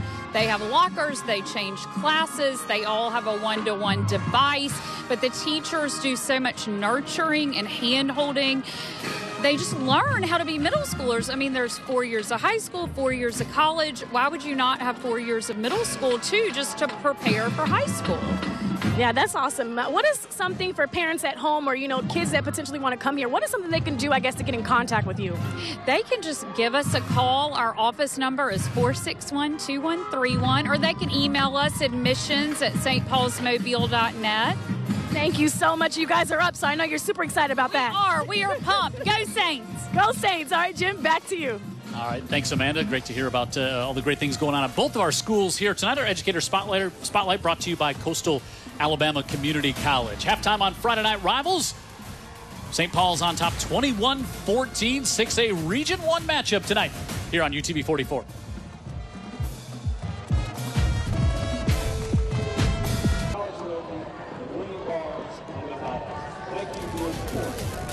See our halftime score here on Andy Citron Injury Attorneys Friday Night Rivals presented by Alabama Power. And we not only have a battle on the field each week, we got a battle with some PB&J to help feed those who need it along the Gulf Coast here. Amanda's going to tell us more about that with our friends from Synovus. Amanda. Yes, that's right. We definitely have a battle. You know what? That's what I like to say brings all the schools together is this excitement with the PB&J Blitz Challenge. And right now I'm accompanied by Jackie, who represents Synovus Bank, of course, Principal Smith, and, of course, Haley with Feeding the Gulf Coast. So we're here to announce the winner. And the winner is, of course, Principal Smith with Baldwin County High School. Congratulations. You all were able to raise 366 pounds of PB&J, so that plaque belongs to you. What does it mean to win? Well, it's great. I put the challenge to our clubs and our sponsors, and we've got some real go-getters on our staff, and between them and the kids, they really took the challenge, and we appreciate it, and we'll put it to good use. Well, I want to say it was a really close battle. You guys want to say it was like 30 pounds or 30 or so pounds in between. So it was really cool to see both schools come together and that you guys won. I want to say in total so far, we have collected over 1,800 pounds of PB&J. So that would feed hundreds of people here along the Gulf Coast. It's a great cause for schools that are watching. You guys are up next, so make sure you guys are collecting that. Now, Jackie, I want to talk about what it means for Synovus to be partnering up with these schools. Well, we really appreciate all this support that the students have, bought into this program, and the school's participation as well. And we're really excited about partnering with Feeding the Gulf Coast and, all the citizens they serve. So we're excited about being part of that. And now, Haley, I'm going to come closer to you. You can talk more about specifically how it affects the families. Yeah, so this makes a huge impact on our communities right here along the Gulf Coast, and we're so excited to have schools like Baldwin County High School and St. Paul's and all the other schools who are participating really understand the need of hunger and help us make a difference in our community. Now, do you have any tips for the upcoming schools on how they can, gain a lead and come up on top, or some things that they can be doing to collect these pounds? I have heard of some administrators singing the PB&J song over the intercom. I think that's happened so far. Which one? Is it peanut butter jelly time? That's the one. But I think just everybody getting excited. It's fun. It's in good spirit. It's a fun competition and adds another level of competitiveness to the game. Well, Principal Smith, congratulations to your entire school. Thank you guys for being here to present him with this check. And I'm going back to my boy, Jim Cox, upstairs. We've come so far in 3 weeks, Amanda.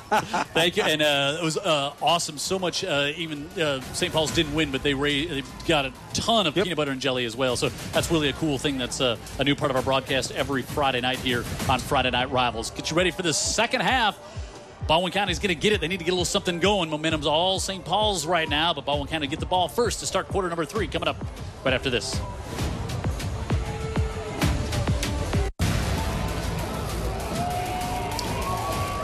See our halftime score here on Andy Citron Injury Attorney Friday Night Rivals. We're at E. Delaney Stadium. Jim Cox, Dan Brennan, and Vic Lockett. St. Paul's fell behind 14-0. Baldwin County playing great defense early, recovered a kickoff fumble.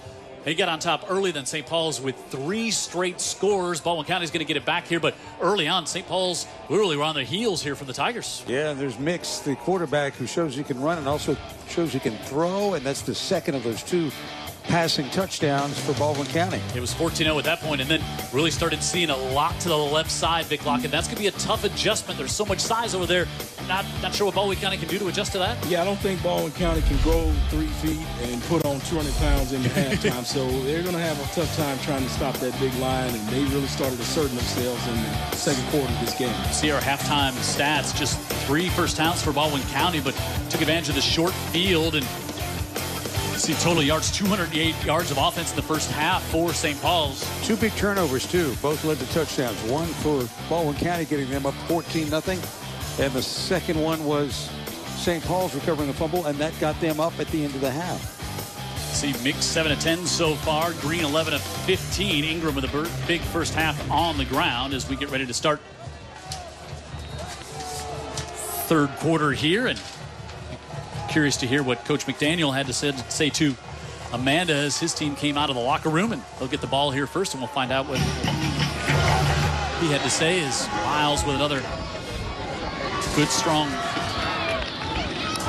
kick, and Crook carries that one out across the 20. Let's go down to Amanda and find out what Baldwin County head coach Nathan McDaniel had to say. Amanda. Hey, Jim, yes, Coach McDaniel was pretty short with his words, but he mentioned something that you guys mentioned before. You know, they have to make some adjustments in this next half of the game. He said they were leaning a lot on the O-line, and so now they just got to get back in there and get some more scores on the board. I did also ask him about the tight end that we seen earlier, unfortunately, get injured on the field, and I think he did, in fact, mention that it is a broken tibia. Jim, back to you. Tough to hear about J.W. Jackson there, so we'll see. Praying for Jackson? Yep, the sophomore. Anthony Mix on the keeper, cuts it back up the middle, and he's across the 30 out to the 31-yard line. That nice little run pass option, and he decided, I'll just run it. Manigault there with the stop. This is 2-year starter on this St. Paul's defense. And this is a good football team. You know what I'm saying? Oh, and I think we're looking at 2 good football teams here. Yeah, I agree. But as far as St. Paul's, the fact that they are now in 6A, you put this team back where they were in 5A, it's like an all-star team. Handoff, not much doing there. Of course, St. Paul's won 5A state championship in 2014, 15, and 2017, and then kind of they were surprised on the competitive balance rule that bumped them up to 6A last year. They won too much. Yeah. Quite frankly. Yep. So now Baldwin County at 3rd and 4. Mix and his crew trying to convert here. Dump it out of the backfield. Read very well and blown up.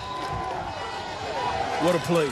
Trayvon Bellamy just comes up there and just sticks him, stymies the drive, and that was a key 3rd down. You know, you didn't want to come out of the half and get a quick 3 and out, but that's exactly what St. Paul's forced. Mix went to Stanley, and then Bellamy. Yep, Bellamy in there to blow that one up for the St. Paul's defense, and now Hunter Odom, who's had a great night punting the football here tonight for the Tigers. With another great kick. High. Fair catch to be called for, and Javante Graves Billups has that one slipped through his hands, but he falls on it. Yeah, he's very fortunate he was able to collect that with him because it hung up there for a while, and I know he started hearing footsteps, and that certainly made him fumble the football. Yeah, a lot of hang time on that punt from Odom, but St. Paul's with good field position here at the 37. Here we look at the 6A top 10. Saraland 2-0 so far, 42-6 at the half on top of Daphne. 42 first half points. Hudson Valley, Muscle Shoals, see the rest there. Out of the backfield, Ingram with the reception, a jump cut, and he's across the 40 to the 43-yard line. I imagine Coach Massey wants to get him as many touches as he can, get this score widened out, and let him rest a little bit later. Good block on the screen by Passau. Picked up a 5 on first down. Evans in the block. Here's head coach Steve Mask. 8th year here at St. Paul's. Tripped up Ingram. I think he tripped over his own fullback that time, not necessarily the defenders. Yeah, Rico Earl was in there as well, though, helping to discombobulate things a bit. Yeah, pushing the fullback back. Yep. Not the direction you want to go, Dan. No. On offense. No. 3rd and 5 here for St. Paul's. Boy, it'd be a big stop right here for Baldwin County to quickly get the ball back. Yeah, they desperately need a 3 and out against this St. Paul's offense. St. Paul's has scored 21 unanswered here. Johnson upended right at the 40-yard line. Great coverage. And the stop there is Cam Palmer. Yeah, Keaton Palmer made a play right there. He's played well at corner tonight. This is very similar to the play we saw that stalled the Baldwin County drive. The other side of the field. Good anticipation and penetration, and in the end, you got to make the tackle, and he does. He made it. Upended him. Paso on to punt.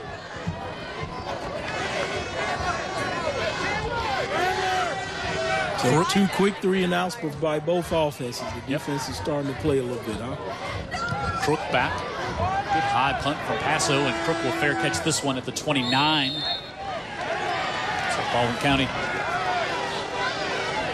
gets it back. Hey, we asked you this trivia question about who's the all-time winningest coach at Baldwin County High School? You're going to be very impressed by your friend Dan. All right. The reason is when we went up there to Baldwin County to Bay Minette, and I noticed that the field was named after somebody. Yep. Remember the conversation we had that night? And it was Lyle Underwood Field, and winningest coach in the history of the school. I did a little research about him after that game. Yep. And there you go. That's how you get the stadium named after you. A record like that. That one, were they going to say that was a lateral that bounced? As Mims picked that one up. It's the only way. Definitely hit the ground. Yeah. Let's see if they're going to let the play stand. You don't see the one-hop pass called all that often. I tell you what, in middle school, we actually had a play called like that. That's definitely that was not I don't think that's how they intended it to go. But it was a lateral. Yeah, it definitely was a lateral. We'll get back to Lyle Underwood in just a second in Baldwin County. So they pick up 8. And now Stanley going to break a tackle at midfield, and he's into St. Paul's territory, still on his feet before he's pushed out of bounds. That's what Baldwin County needed right there. Need a little momentum as well and a little energy as James Stanley shows the juice right here to ignite his team. Picks up 34, slipping tackles up the far side, and Bellamy finally pushes him out of bounds. Lyle Underwood played it, grew up in Foley, graduate of Foley High School, and then he's in the Foley Hall of Fame, the Baldwin County Athletic Hall of Fame as well. And then in 2011, he went to the Alabama High School Athletic Association Hall of Fame. Highly decorated. Yep.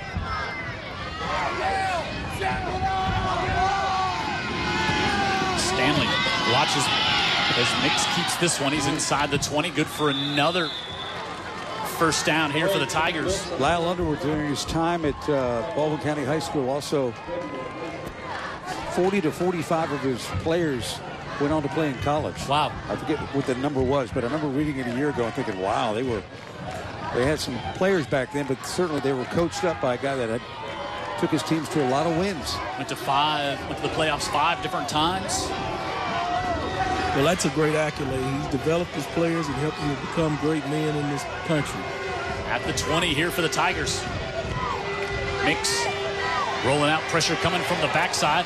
He's going to keep it, cuts it inside the 20, and a flag, and now a flag late, and now a flag. 3 different flags here. Got one that looks like a hold, one at the point of contact, and then 2 flags in the secondary. So you got a variety here, huh? It's more flags than we had in the entire first half, I believe. No, you were absolutely accurate about that. So the first one going to be, I guess that's going to be a hold, and then I didn't see if maybe a face mask at the end of the play, maybe. It's been a little chippy. Yeah, and then I'm not sure about the flags back just outside the goal line. There's the hold. There's the hold. Defensive holding. All set. Replay first down. Okay, so just 2. Net will do it all again, and that didn't count. Weird to see a defensive holding call at the point of contact. Yeah. At the end of the play here.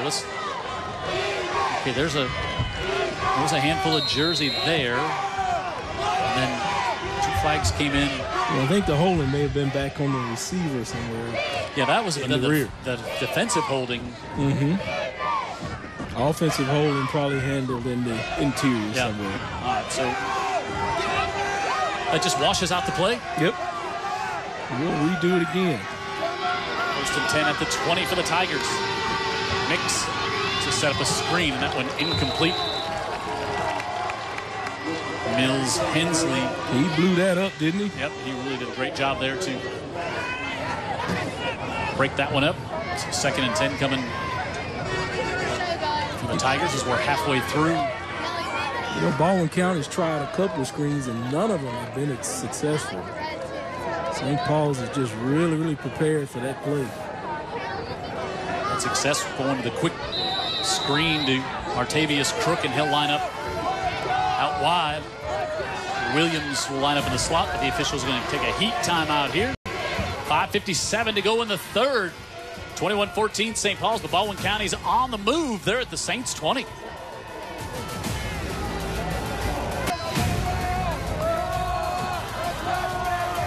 Jim Cox, Dan Brennan, Vic Lockett, Amanda Booz on the sideline, Jared Kehas's entire crew here at E. Delaney Stadium. Statistician David Sharp here on 2nd and 10 for the Tigers. Mims going to the corner of the end zone, floats that one up. High points, bobbled and not able to come down with it, is trying to go to Mims. I thought Mims had the opportunity to make that play. Correction, I think that is Crook over there. Yeah. Crook again, the taller of the two. Yeah. Let's hope he's okay there. He's going to collect this in. He got his eyes on the ball. Zach Gray kind of stumbled there, and looks like see his helmet came off as he banged his head on the turf there. Man. Brian Metz.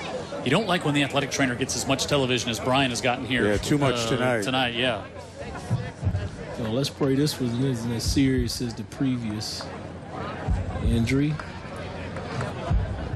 So he's getting up on his seat now and on his feet now. Thank God for that. As he tries to come. And it came down awkwardly. Yeah. I feel like his helmet was almost coming off on the way down. Yeah, I noticed that. 3rd and 10 now coming up for the Tigers. If you're just joining us, Baldwin County jumped out to a 14-0 lead in the first half, and then St. Paul's came back with 3 unanswered scores. And speaking of joining us, I'm sure Miss Millie Fritz is joining us tonight. Hello to her. So Brian Metz doing a little like concussion kind of testing over there to make sure Cook was okay. Now they get this one off to Mims, and nothing doing there as the Saints have that one sniffed out. Trayvon Bellamy again over there, and 4th down coming up. We'll see if Coach McDaniel sends in the field goal team or if they go for it on 4th and 11. Well, you got to have a kicker that you feel confident with, and this is a long kick in high school, Jim. So about a 37-yarder, and not everybody's got that guy. So they'll leave Anthony Mix Jr. in there at quarterback here on 4th and 11.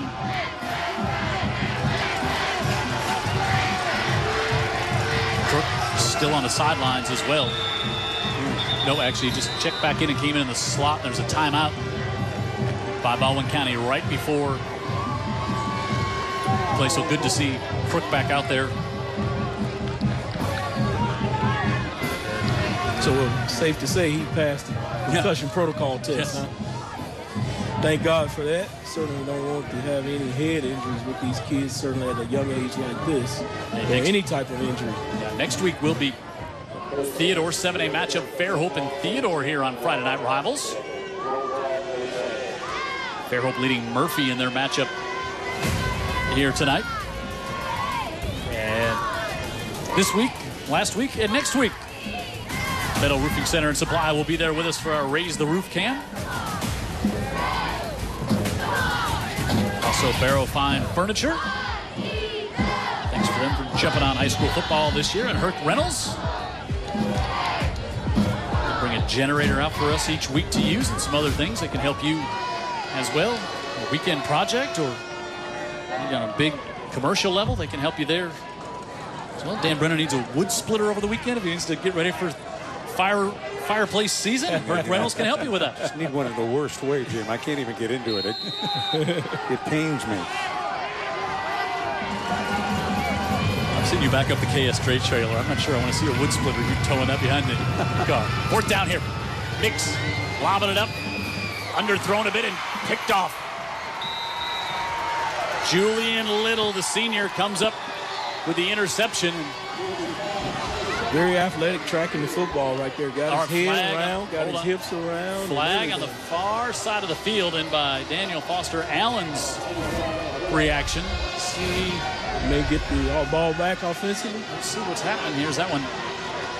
Just a little underthrown, and the legal man downfield. So I think. Yep. So Crook unable to come up with it in the interception. Still will go offensively. Yep, St. Paul's. Pin St. Paul's back further, but they come up with a stop there on fourth down. That was a real good-looking drive there for the Tigers until, they got it 1st and 10 at the 20 and then didn't get another yard after that. Well, teams like to run it out when they're backed up like this, and if there's a team equipped to do that, when you look at this roster and this offensive lineup, and they got a fullback in there, that Ingram can really shift and then go. Green under center. Ingram right up the middle and gives him a little breathing room up to the 18-yard line. We like Ingram, don't we? Oh, yeah. Picks up 10. Now they're going to give him 9. They're going to be just short of the first down.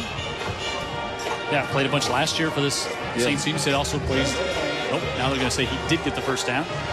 Can play some linebacker for St. Paul's if needed. Well, nothing fancy about that play. He just hit up in that A gap and he just kept going north and south. And the play developed very quickly as well. The hole opened up quickly. Yep.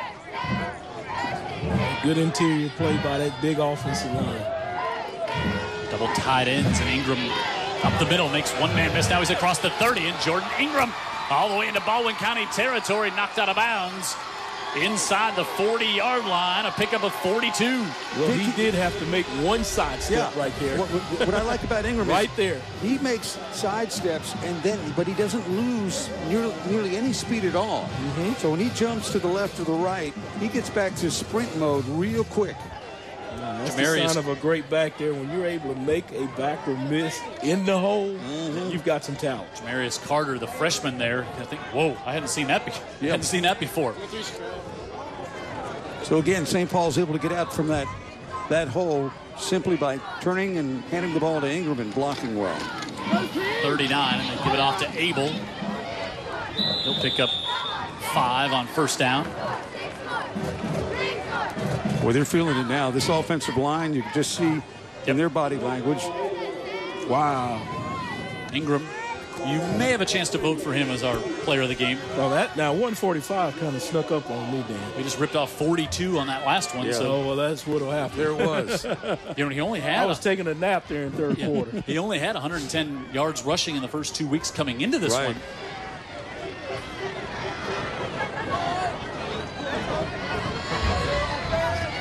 Saints on second down, go right back, and on the right side, Ingram will get a couple this time before Jeffrey Johnson for the Tigers is there.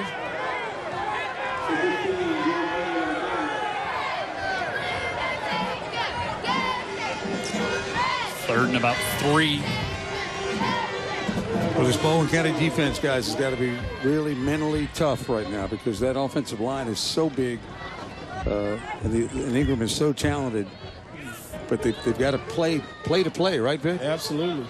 And then to add insult to injury, they bring Dana Foster Allen in. Wow. Daniel. Load up the backfield. Give it off to Ingram. Ingram to the 25, another St. Paul's first down. He's smooth. And if you're a big lineman like that, you love nothing more than run blocking, right? Absolutely. They just want to mash on you at this point. I'll tell you what, right guard Peyton Maple is starting to stand out too. 6'78". He's getting great push. Well, there's big 63, there's big 68, there's big 78, there's really, really big 76. And Brady Ward. And then look at Taylor. Green looking for the corner, wide open, touchdown Saints. Will Paso, his first touchdown reception of the year. Now, that's what the run will do for you. It set up the pass. I mean, the safety was just peeking in the backfield, way too late getting over there to help that corner on that go route. Yeah, that's the last thing that the safety was looking for right there. 25-yard touchdown pass from Green. Green's having a nice day. This is a great throw. Paso, he won't have another more open touchdown reception, I don't think, in St. Paul's career. Yeah, he was doing that pregame. Miles here to try to have the Saints double up the Tigers, and he does. 28 straight scored here by St. Paul's. You know, just a couple of minutes back on the clock, and Baldwin County was in a position to first down at the 20 of the Saints. Tie it up. Yeah, I'll tell you what, that offensive line took over on that drive. We called their numbers and their names quite a bit.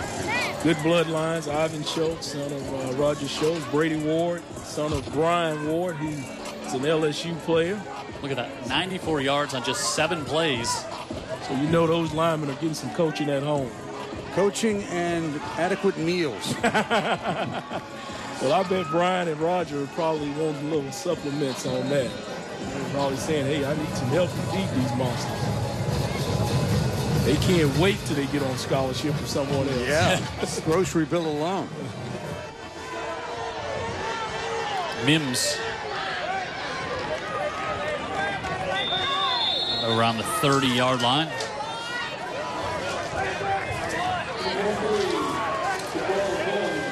Let's see, Anthony Mix Jr. and the Tiger offense come back out here. Well, if Mix has got some magic, it's time for him to pull his hat out. He's played well here tonight. He has. The St. Paul's defense really runs to the ball. They've got a lot of good athletes on defense, too. And there's just not a whole lot of room out there for Mix to make any magic. There's good bloodlines on that side as well. Stack 2 receivers.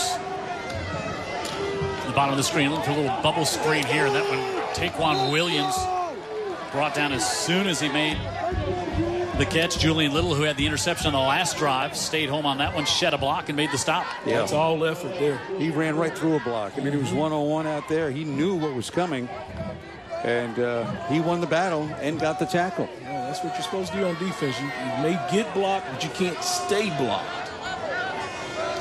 Lose 4 on first down. We got him off schedule right here, Jim. Mix going to keep this one. And might have thought, I wish you would have given it off to the back as a sea of red jerseys stops him there. Bracy. St. Paul's continue to keep him off schedule even further now. Kenny Brown playing a little linebacker in there on the tackle as well. And now 3rd and 12.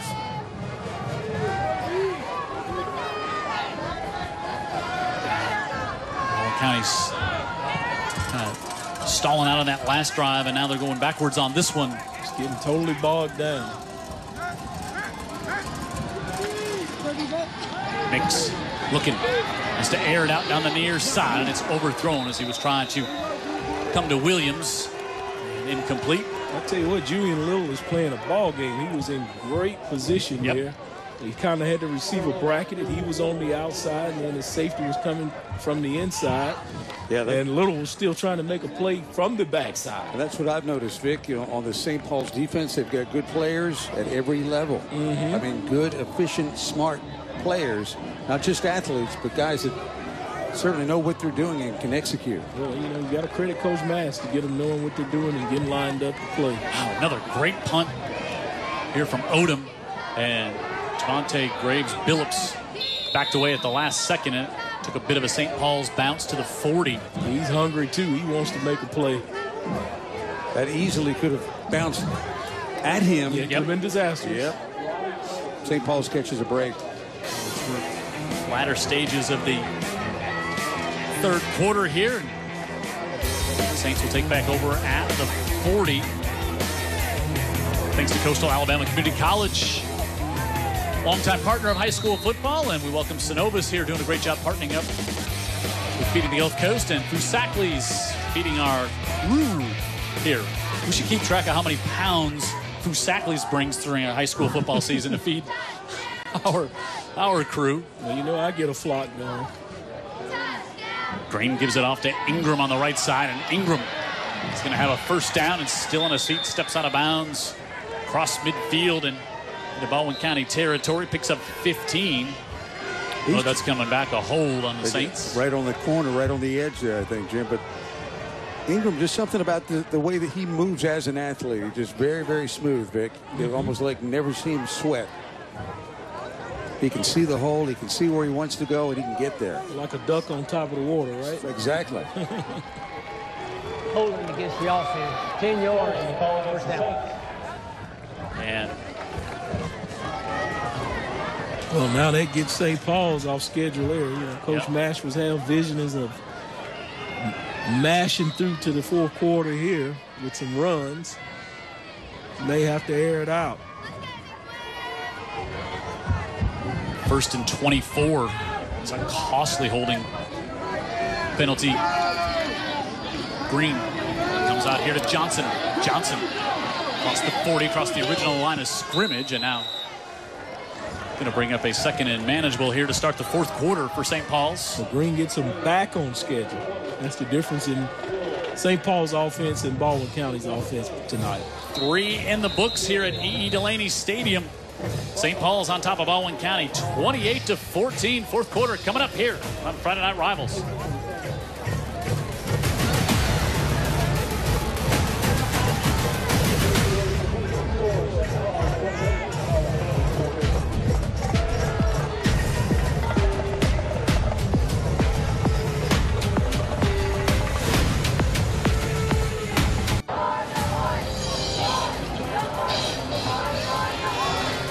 Ready to start quarter number 4 on Friday Night Rivals, brought to you by Andy Citron Injury Attorneys and also our friends at Alabama Power. Jim Cox, Dan Brett, and Vic Lockett. Amanda Booz on the sideline. Our entire UTB 44 crew headed up by Jared Kihas, and Jared Ingram still on his feet. He's got a first down and lumbers with those long strides inside the 30, inside the 20, cuts it back, and he's all the way inside the Baldwin County 15. Good work in the interior. 43 yards. It starts in the A gap, but then he just breaks it out wide. Yeah, he makes the quick shifts that he's able to do, keep his acceleration, and he is having quite an evening, guys. Look at Griffin with the downfield block there. All the way downfield. Yep. Starting in the middle there with Ivan Schultz, just turning his guy and giving him some space in that A gap, and then he just turns on the speed and takes it outside. Keep Ingram in the backfield, and this time he'll fall ahead for one as big Jeremy Moore said, all right, I've seen enough of that. slow this train down a little bit. Yeah, they even had the safety up there, Tayshawn Grant, which I think he's down now. Yeah. Hopefully he's okay. Moore's kind of outnumbered. You know, he's a pretty good player, but they're able to nullify him and the rest of that line. And like we were talking about it, you just can't counter that or make adjustments when there's that much size difference. Now, you bring more people up to the line of scrimmage, but eventually that's going to get you in trouble. And there's Ingram just 1 yard short of 200 on the night. And, of course, the double century mark. Yeah, just had that call on the last drive brought back after a holding call that would have had him over 200. I'd like to make a point about this offensive line, too, because they're big, but it's we were talking about Green in the break and how well he's looked, and you made the point, I don't think he's been touched, and talking about the quarterback, Jay Green. So this offensive line, as big as they are, and you would imagine that this is what they're going to do well, run block. Yep. It's two different skills, really, but they have really protected the quarterback as well. Maybe just because it's such a long bypass to get around them. You got to Google it. Use your GPS. Huh? Yeah, asking Siri how to get there. Syria responds, no viable pass. But they've done a good job both run blocking and protecting the quarterback. So if you're Baldwin County, you really need to force a turnover here. Try to get a little momentum back and also get the football back as Green wants to put it in the air. Pressure coming. Johnson chasing after. Now Green just throws this one away. Wise decision. He may have had the slot guy open early, but didn't see him. Yeah, he was. Green also does a nice job when he is pressured. He's not a scrambler necessarily, but he's got good enough quick feet to get out of the way of trouble and not take the loss. Yep. Yeah, but Banks Griffin is going to tell him when he gets back in the huddle, man, I was wide open. And Green's going to say, well, you didn't have Jeffrey Johnson bearing down on you. Right.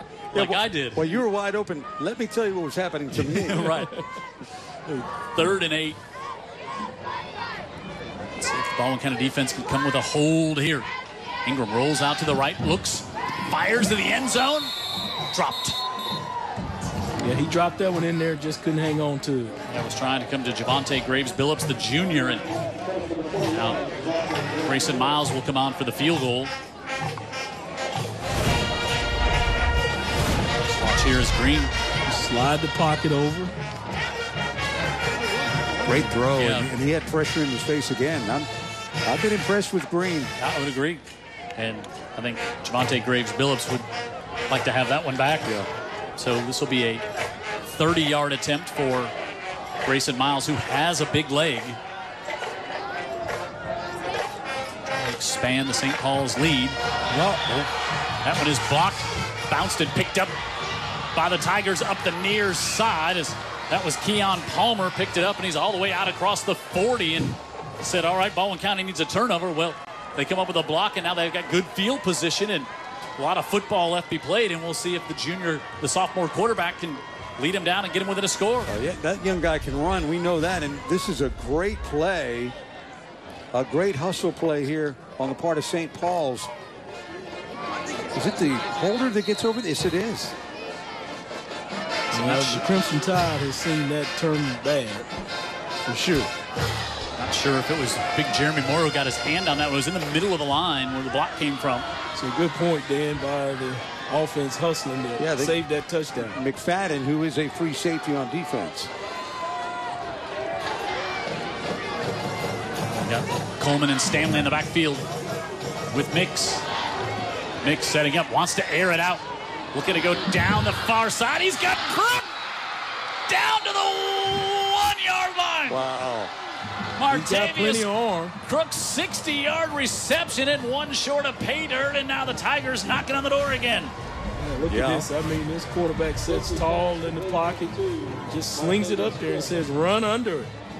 And he does. Great concentration by Crook to come up with a reception as well. Who's the last quarterback we saw with an arm that electric? I don't know. I have to think about that one for a minute, Dano. If I have it all. Last football game I watched, Mitch Trubisky does not come to mind. 1st and goal at the 1 for the Tigers. Mix gives it off to Stanley, and he's in for the score. Yeah, good job there by... I almost thought I heard a whistle before the snap there, but Stanley goes down low and lunges forward to get the score, and yeah, Coach McDaniel, good call there. Let's not get cute. Let's just play football and run this thing in. Wow. Might have got a favorable spot there.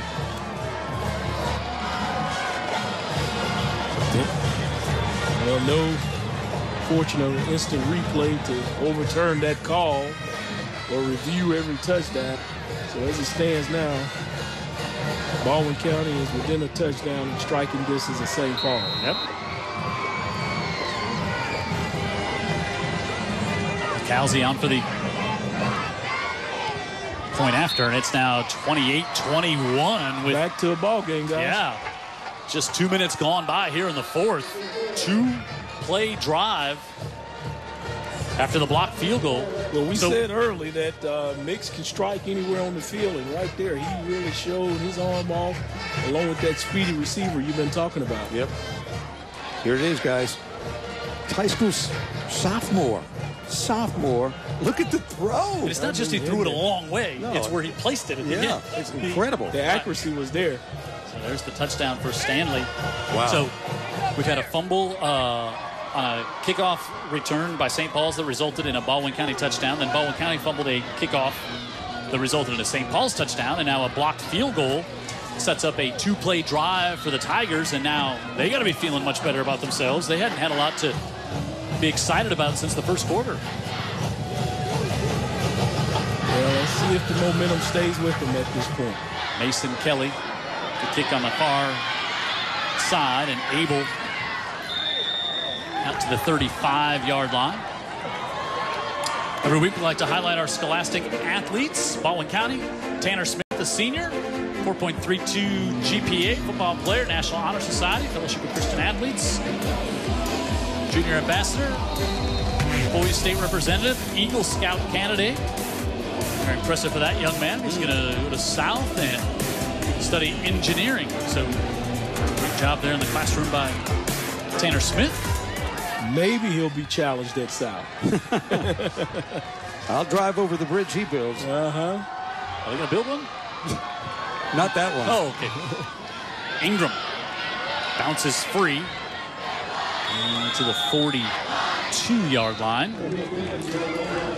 Our scholastic athlete for the St. Paul's Saints, Isabella Valenzuela, 4.3 GPA, 29 on ACT, everything indoor, outdoor track, 3-time cross-country 5A champ, female runner of the year, headmaster's list. She's going to UAB or Southern Miss, and if Jared Keyhouse has anything to say about it, she's going to Southern Miss.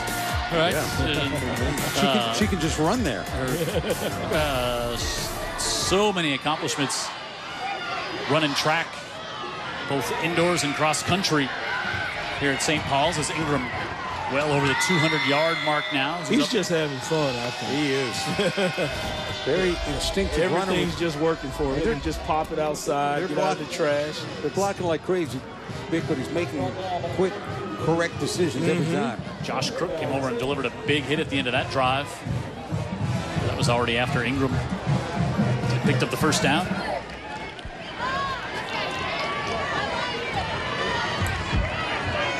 Wow, right up Old Shell Road, 7-7 with 3:30 left. UMS right at UMS and Andalusia. Ingram to the 40.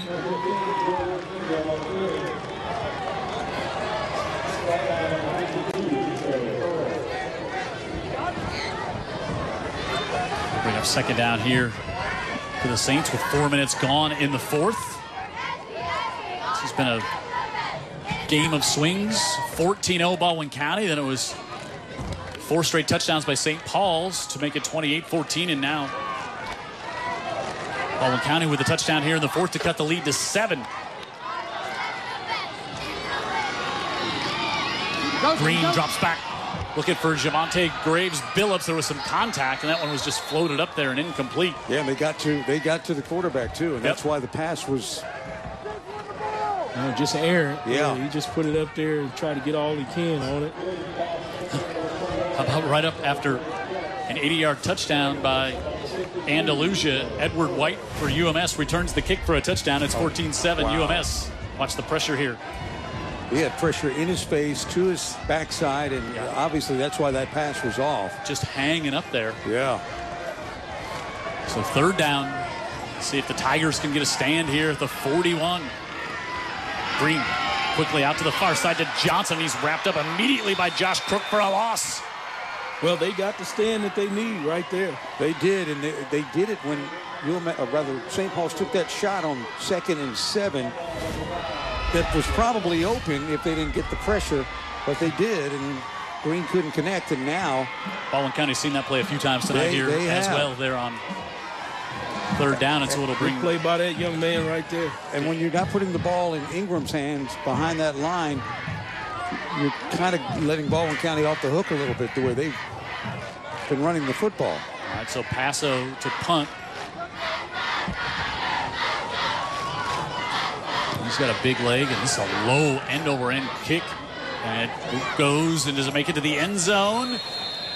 Yes, it does. As Crook watched it go by, that was a line drive, and it was quickly heading toward the end zone. Then it kind of checked up a little bit at about the 2. But it goes.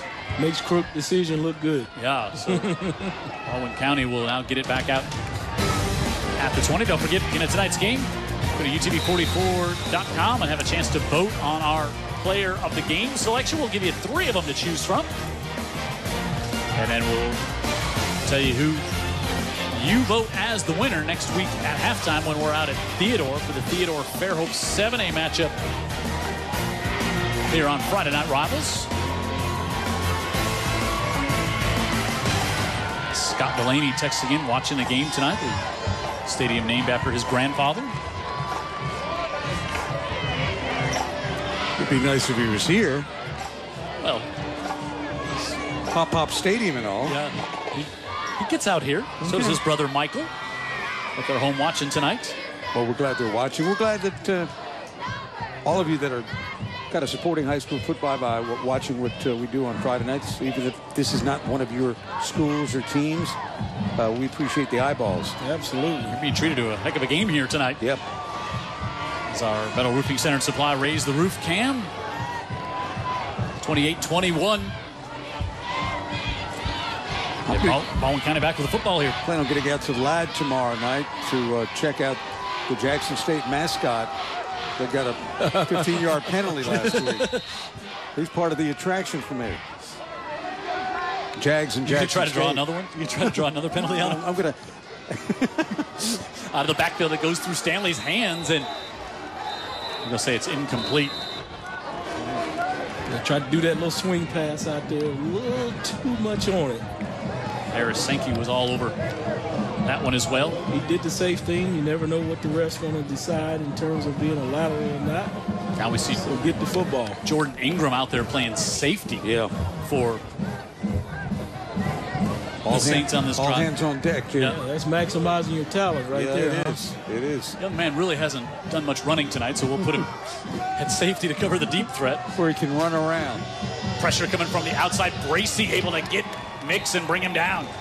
Yeah, they bringing the heat now to kind of not let this quarterback get set back there and get comfortable and fire that arm up he's got. Impressive young guy who right now is committed to the University of Iowa up in the Big Ten, and we had a chance to visit with him. Good player. Great job in the classroom as well. Yeah. One of the leaders of this team, and just a treat of a young man to get to know. Steve Mask was singing his praises as well. I was just going to give him my lapel mic and say, "Tag, you're it. You got this." You and Cox got it the rest of the way. Yeah. 3rd and 15 for Mix and the Tigers. And this will be for the snap. I'm not. Did they get that one off? Got a false start over here. Yeah. That's going to turn into 3rd and 20.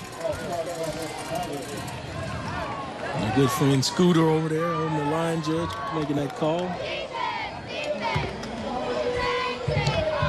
Well, we know that Mix can throw it 20 yards, by the way. With an easy flick of the wrist. Yeah. He can throw it 30 lefty.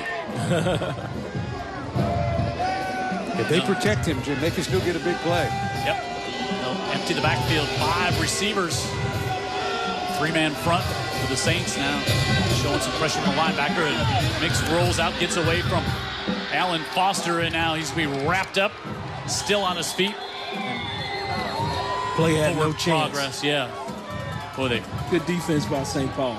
Only rush 3 that they brought a linebacker on a little delayed blitz there, but good coverage downfield and just no chance for Mix to get that one off. I don't know how they rushed 3 and 9 guys pushed him out of bounds. That all changed by the end of the play. Yeah, Foster Allen, I think he split the double team to get this thing going. He's had a good game, huh? He had a good game, and he's probably going to have a pretty good career. His mother, director of finance for Mobile County, she's going to be directing his finances, I think, in a few years, and they'll be making a lot of money. Yeah. High kick, and Javante Graves Billups, good coverage down there as Tayshawn Grant. Tigers came down to play football, Jim. No question. Their first time ever to St. Paul's. Not intimidated by the environment, the stadium, man. They said, hey, we're a football team too. Or the team. Yeah. Really like their coach, Nathan McDaniel. He and his wife celebrating their anniversary on Wednesday night after our taping of the pregame show. Dan and I just kept waiting for an invite to the anniversary dinner, and it just never came. No, I don't think that would have been just never came. It was so curious, wasn't it? Thought for a second. So you're going to eat right now? Yeah, somewhere nice. Did you guys want to give play-by-play of that? Lovely couple. Saints back with it. Draw here from Green, and picked up a couple before he's stopped on the play. Darius Woodard, sophomore linebacker, came in to make the stop for the Tigers. Zion quarterback keeper all the way looked like there. And Johnson, Johnson the first one there, then Woodard was there. And Johnson, who had the big game, 2 sacks last week, and he's really okay, played man. well. Yeah. I got to say, Green is not a little guy. That's a very powerful move right there. Green is solid. Kenny Brown back in it. Receiver split out to the bottom of the screen here on 2nd and 7 with 4 minutes to go. Baldwin County with 2 timeouts remaining. Green falls, and the ball came. Nope, thought the ball came loose. It did not. Just a great penetration there. Yeah, they looked like Green got stepped on as he was pulling away from center, and Johnson was there. He was very fortunate to be able to get that handoff right there. See that? Oh, wow. They're sticking some helmets in there now, huh, Dano? Yeah, they are. You're trying to block them, but instead, Jamarius Carter lays a block on you. Yeah, he's just delivered the blow. 3rd and 7 here for the Saints. Can the Tiger defense get a stop and get the ball back to their talented sophomore quarterback? The senior quarterback for St. Paul's will take the snap. Out of the backfield to Jordan Ingram, and Ingram going to be wrestled down as that one was a little behind him. Through the timing off, and Jeffrey Johnson all over on that series for the Tigers. Well, Coach Mass thinking, hey, we need this big 3rd down. Let me get it to our best player who's hot tonight. But the Tigers are up to the task to bring him down. And just that split second of the ball being behind him there in the bobble, that allowed Johnson to come in, and he didn't get a chance to square up. Nope, and the way Johnson pursues, too, and the way he tackles, that play was over. Clock still running here. They've got 2 timeouts, so I'm curious as to exactly how they're going to use them. Yep, decides to keep one here, and St. Paul's will just maybe see if they snap it or take the delay. No, they do snap it in. Paso, punt. Crook the fair catch of the 16, so here you go, 2:28 to go, down by 7. Your sophomore quarterback, 5-2 as a starter at Baldwin County High School. Part of that coming last year as a freshman, as he was leading this team in the second half of the season. Baldwin County still has plenty life.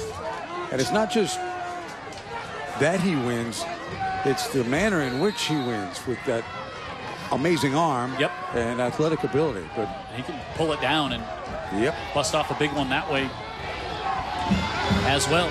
There we go. Quickly out the far side.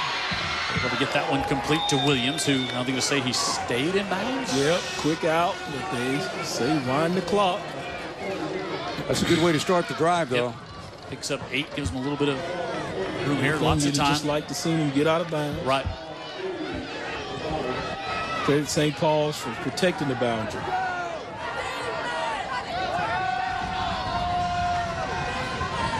Mix looking, pressure coming now. He's going to pull it down and gets hit from behind, but he's going to fall forward to get the first down because Daniel Foster Allen hit him from behind and drove him forward, so that'll stop the clock while they move the chains. And first down here for the Tigers.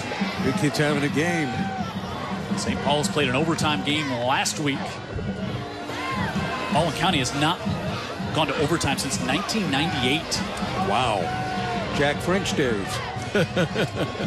Mix floats it again out of the backfield, able to get to Stanley, and Stanley makes a move, and he's across midfield, still on his feet, all the way down to the 37-yard line, and that'll stop the clock with another first down and a pickup of 36. Yeah, Harris Sankey, I mean, he saved a touchdown, just maintaining his leverage on that back, because otherwise Jim would have been calling touchdown. Yeah, it was one-on-one in more ways than one here at the end of this one. Good leverage right there to bring him down. Sure tackle, wrap up. To the 37. Stanley, the senior, rushed for over 100 yards last week. Give it to him this time. Cuts it back, and he's up near the 30. He'll pick up 7 on first down as we're approaching a minute to go here. Still holding his timeouts in his back pocket. Got 2 of them. Crook has been the deep threat for the Tigers tonight. Mix. Far side and incomplete. That'll stop the clock as he was trying to go back to Williams. There's a kid that's made a lot of plays tonight, too. Once again, showing up little. Yep, he's got an interception and he's played well over there. So 3rd and 3. Clock stops with the incomplete pass. Yeah, it's only 3rd down, not 4th. He'll take both of them if it's necessary. So 3rd and 3. Here for the Tigers.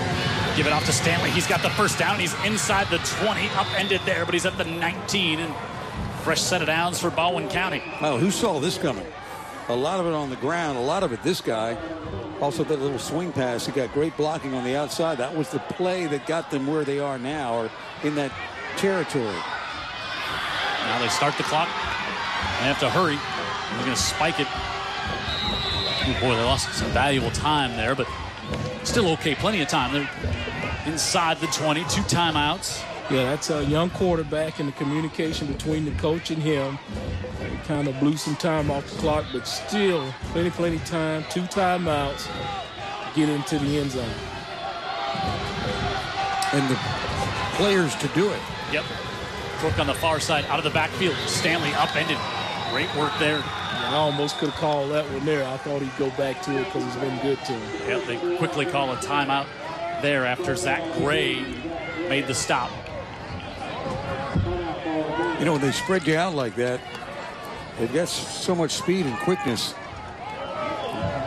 They can get you 6. Yeah, the idea is to spread you out and have blockers over there as well, and him get that little swing pass and have those blockers to kind of just navigate him some room to navigate out there in the open field. But one thing I was talking about earlier in this half, too, was that Baldwin County had to keep their head up and be mentally tough. Yep. And hang in this game because of the way that St. Paul's was running the ball, and they have been mentally tough. Yep. They turned it around the block field goal. That's exactly right. So that credit that Baldwin County defense, too, for a lot of what's going on right now. 3 at the 20. 3rd and 11. Certainly, of course, 2 down territory here for Mix and his crew. Mix looking to the right side, pressure coming. Now he steps up. He's hit, still on his feet. Still trying, and they'll finally blow this one down. Now they'll take their last time out with 4th down coming. So this will be your ball game here for the Tigers. And yeah, St. Paul's just kind of squeezed that pocket around him and didn't give him any space to run around. It looked like he might have some space, and his own center or guard was pushed back to him. You can see how he's tough to bring down. I mean, oh man, he's 6'2", 210. Yeah, built good. All that weight, good-looking athlete from the waist down too. Yep. So, what will the Tigers draw up here on 4th down? Do they just go right for the end zone? No, because suddenly you will. Because if you don't and you get it and you're in bounds, they're going to wind the clock quickly as soon as the chains start, get moved, and you're not going to have but maybe 1, maybe 2 more shots. The problem with trying to do something like that has been that St. Paul's is bringing a lot of heat and a lot of pressure right now. They're not just sitting back. They're coming after Mix. Making him make a decision right now. Exactly. There's Martavius Crook. He's got 2 touchdown receptions here tonight. Empty the backfield. Slant. 4 up top, 1 to the bottom. Mims, the lone receiver, to the bottom of the screen. Fires it out to the far side, complete. Now they're going to pitch it back off, trying to get to Williams. Spins, and he's going to be stopped short. Flea flicker. Wow. Failed. Executed pretty well, too. Executed well by the offense, but executed even better by the St. Paul's defense. What a play. What a finish. Yeah, they had the flea flicker call right there.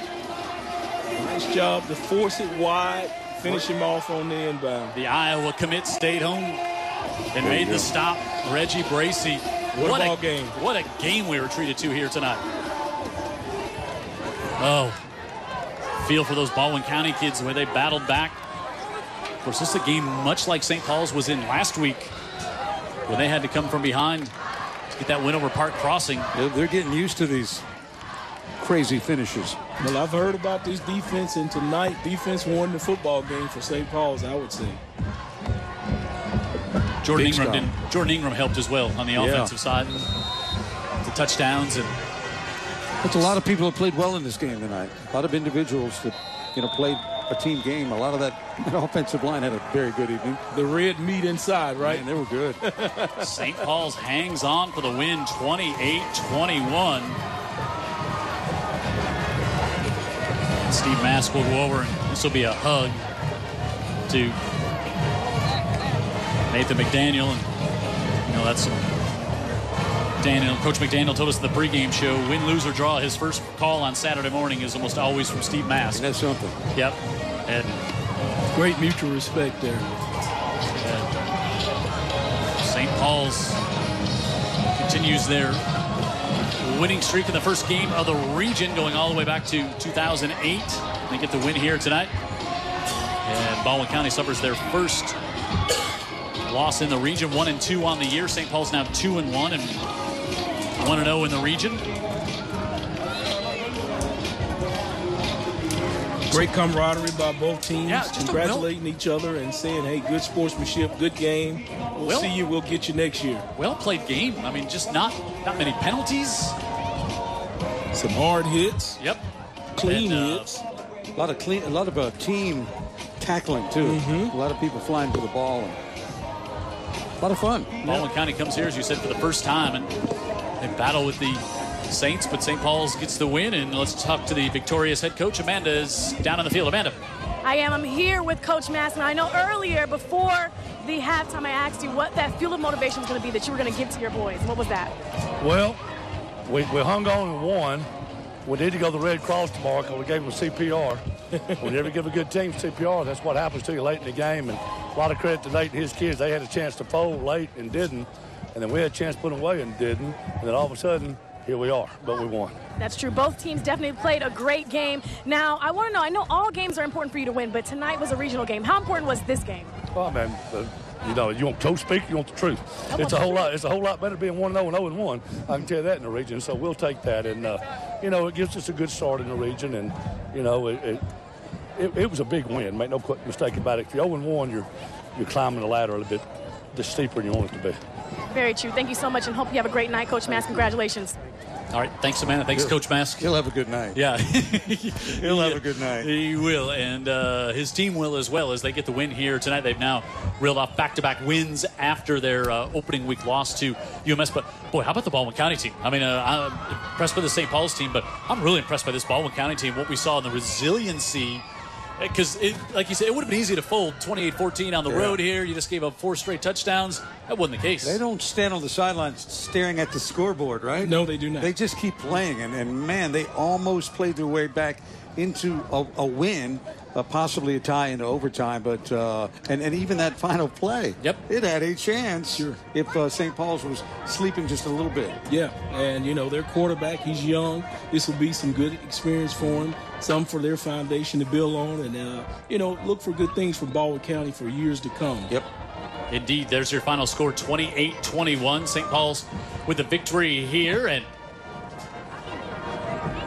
get our 3 players of the game nominations. And Jordan Ingram from St. Paul's with a huge night here tonight. He's going to be one of our players of the game you can vote on. And Also, Julian Little played great defensively for the Saints, and Anthony Mix, quarterback for the Baldwin County Tigers. And you can go to what YouTube. exactly did he do? Yeah, he dazzled us with the throw of the season so far. That 60-yard dime that he dropped on there. Go to UTV44.com to vote for your player of the game tonight. And then at halftime next week, while we're out in Theodore, we will tell you who you selected. So that's going to do it here from E.E. Delaney Stadium.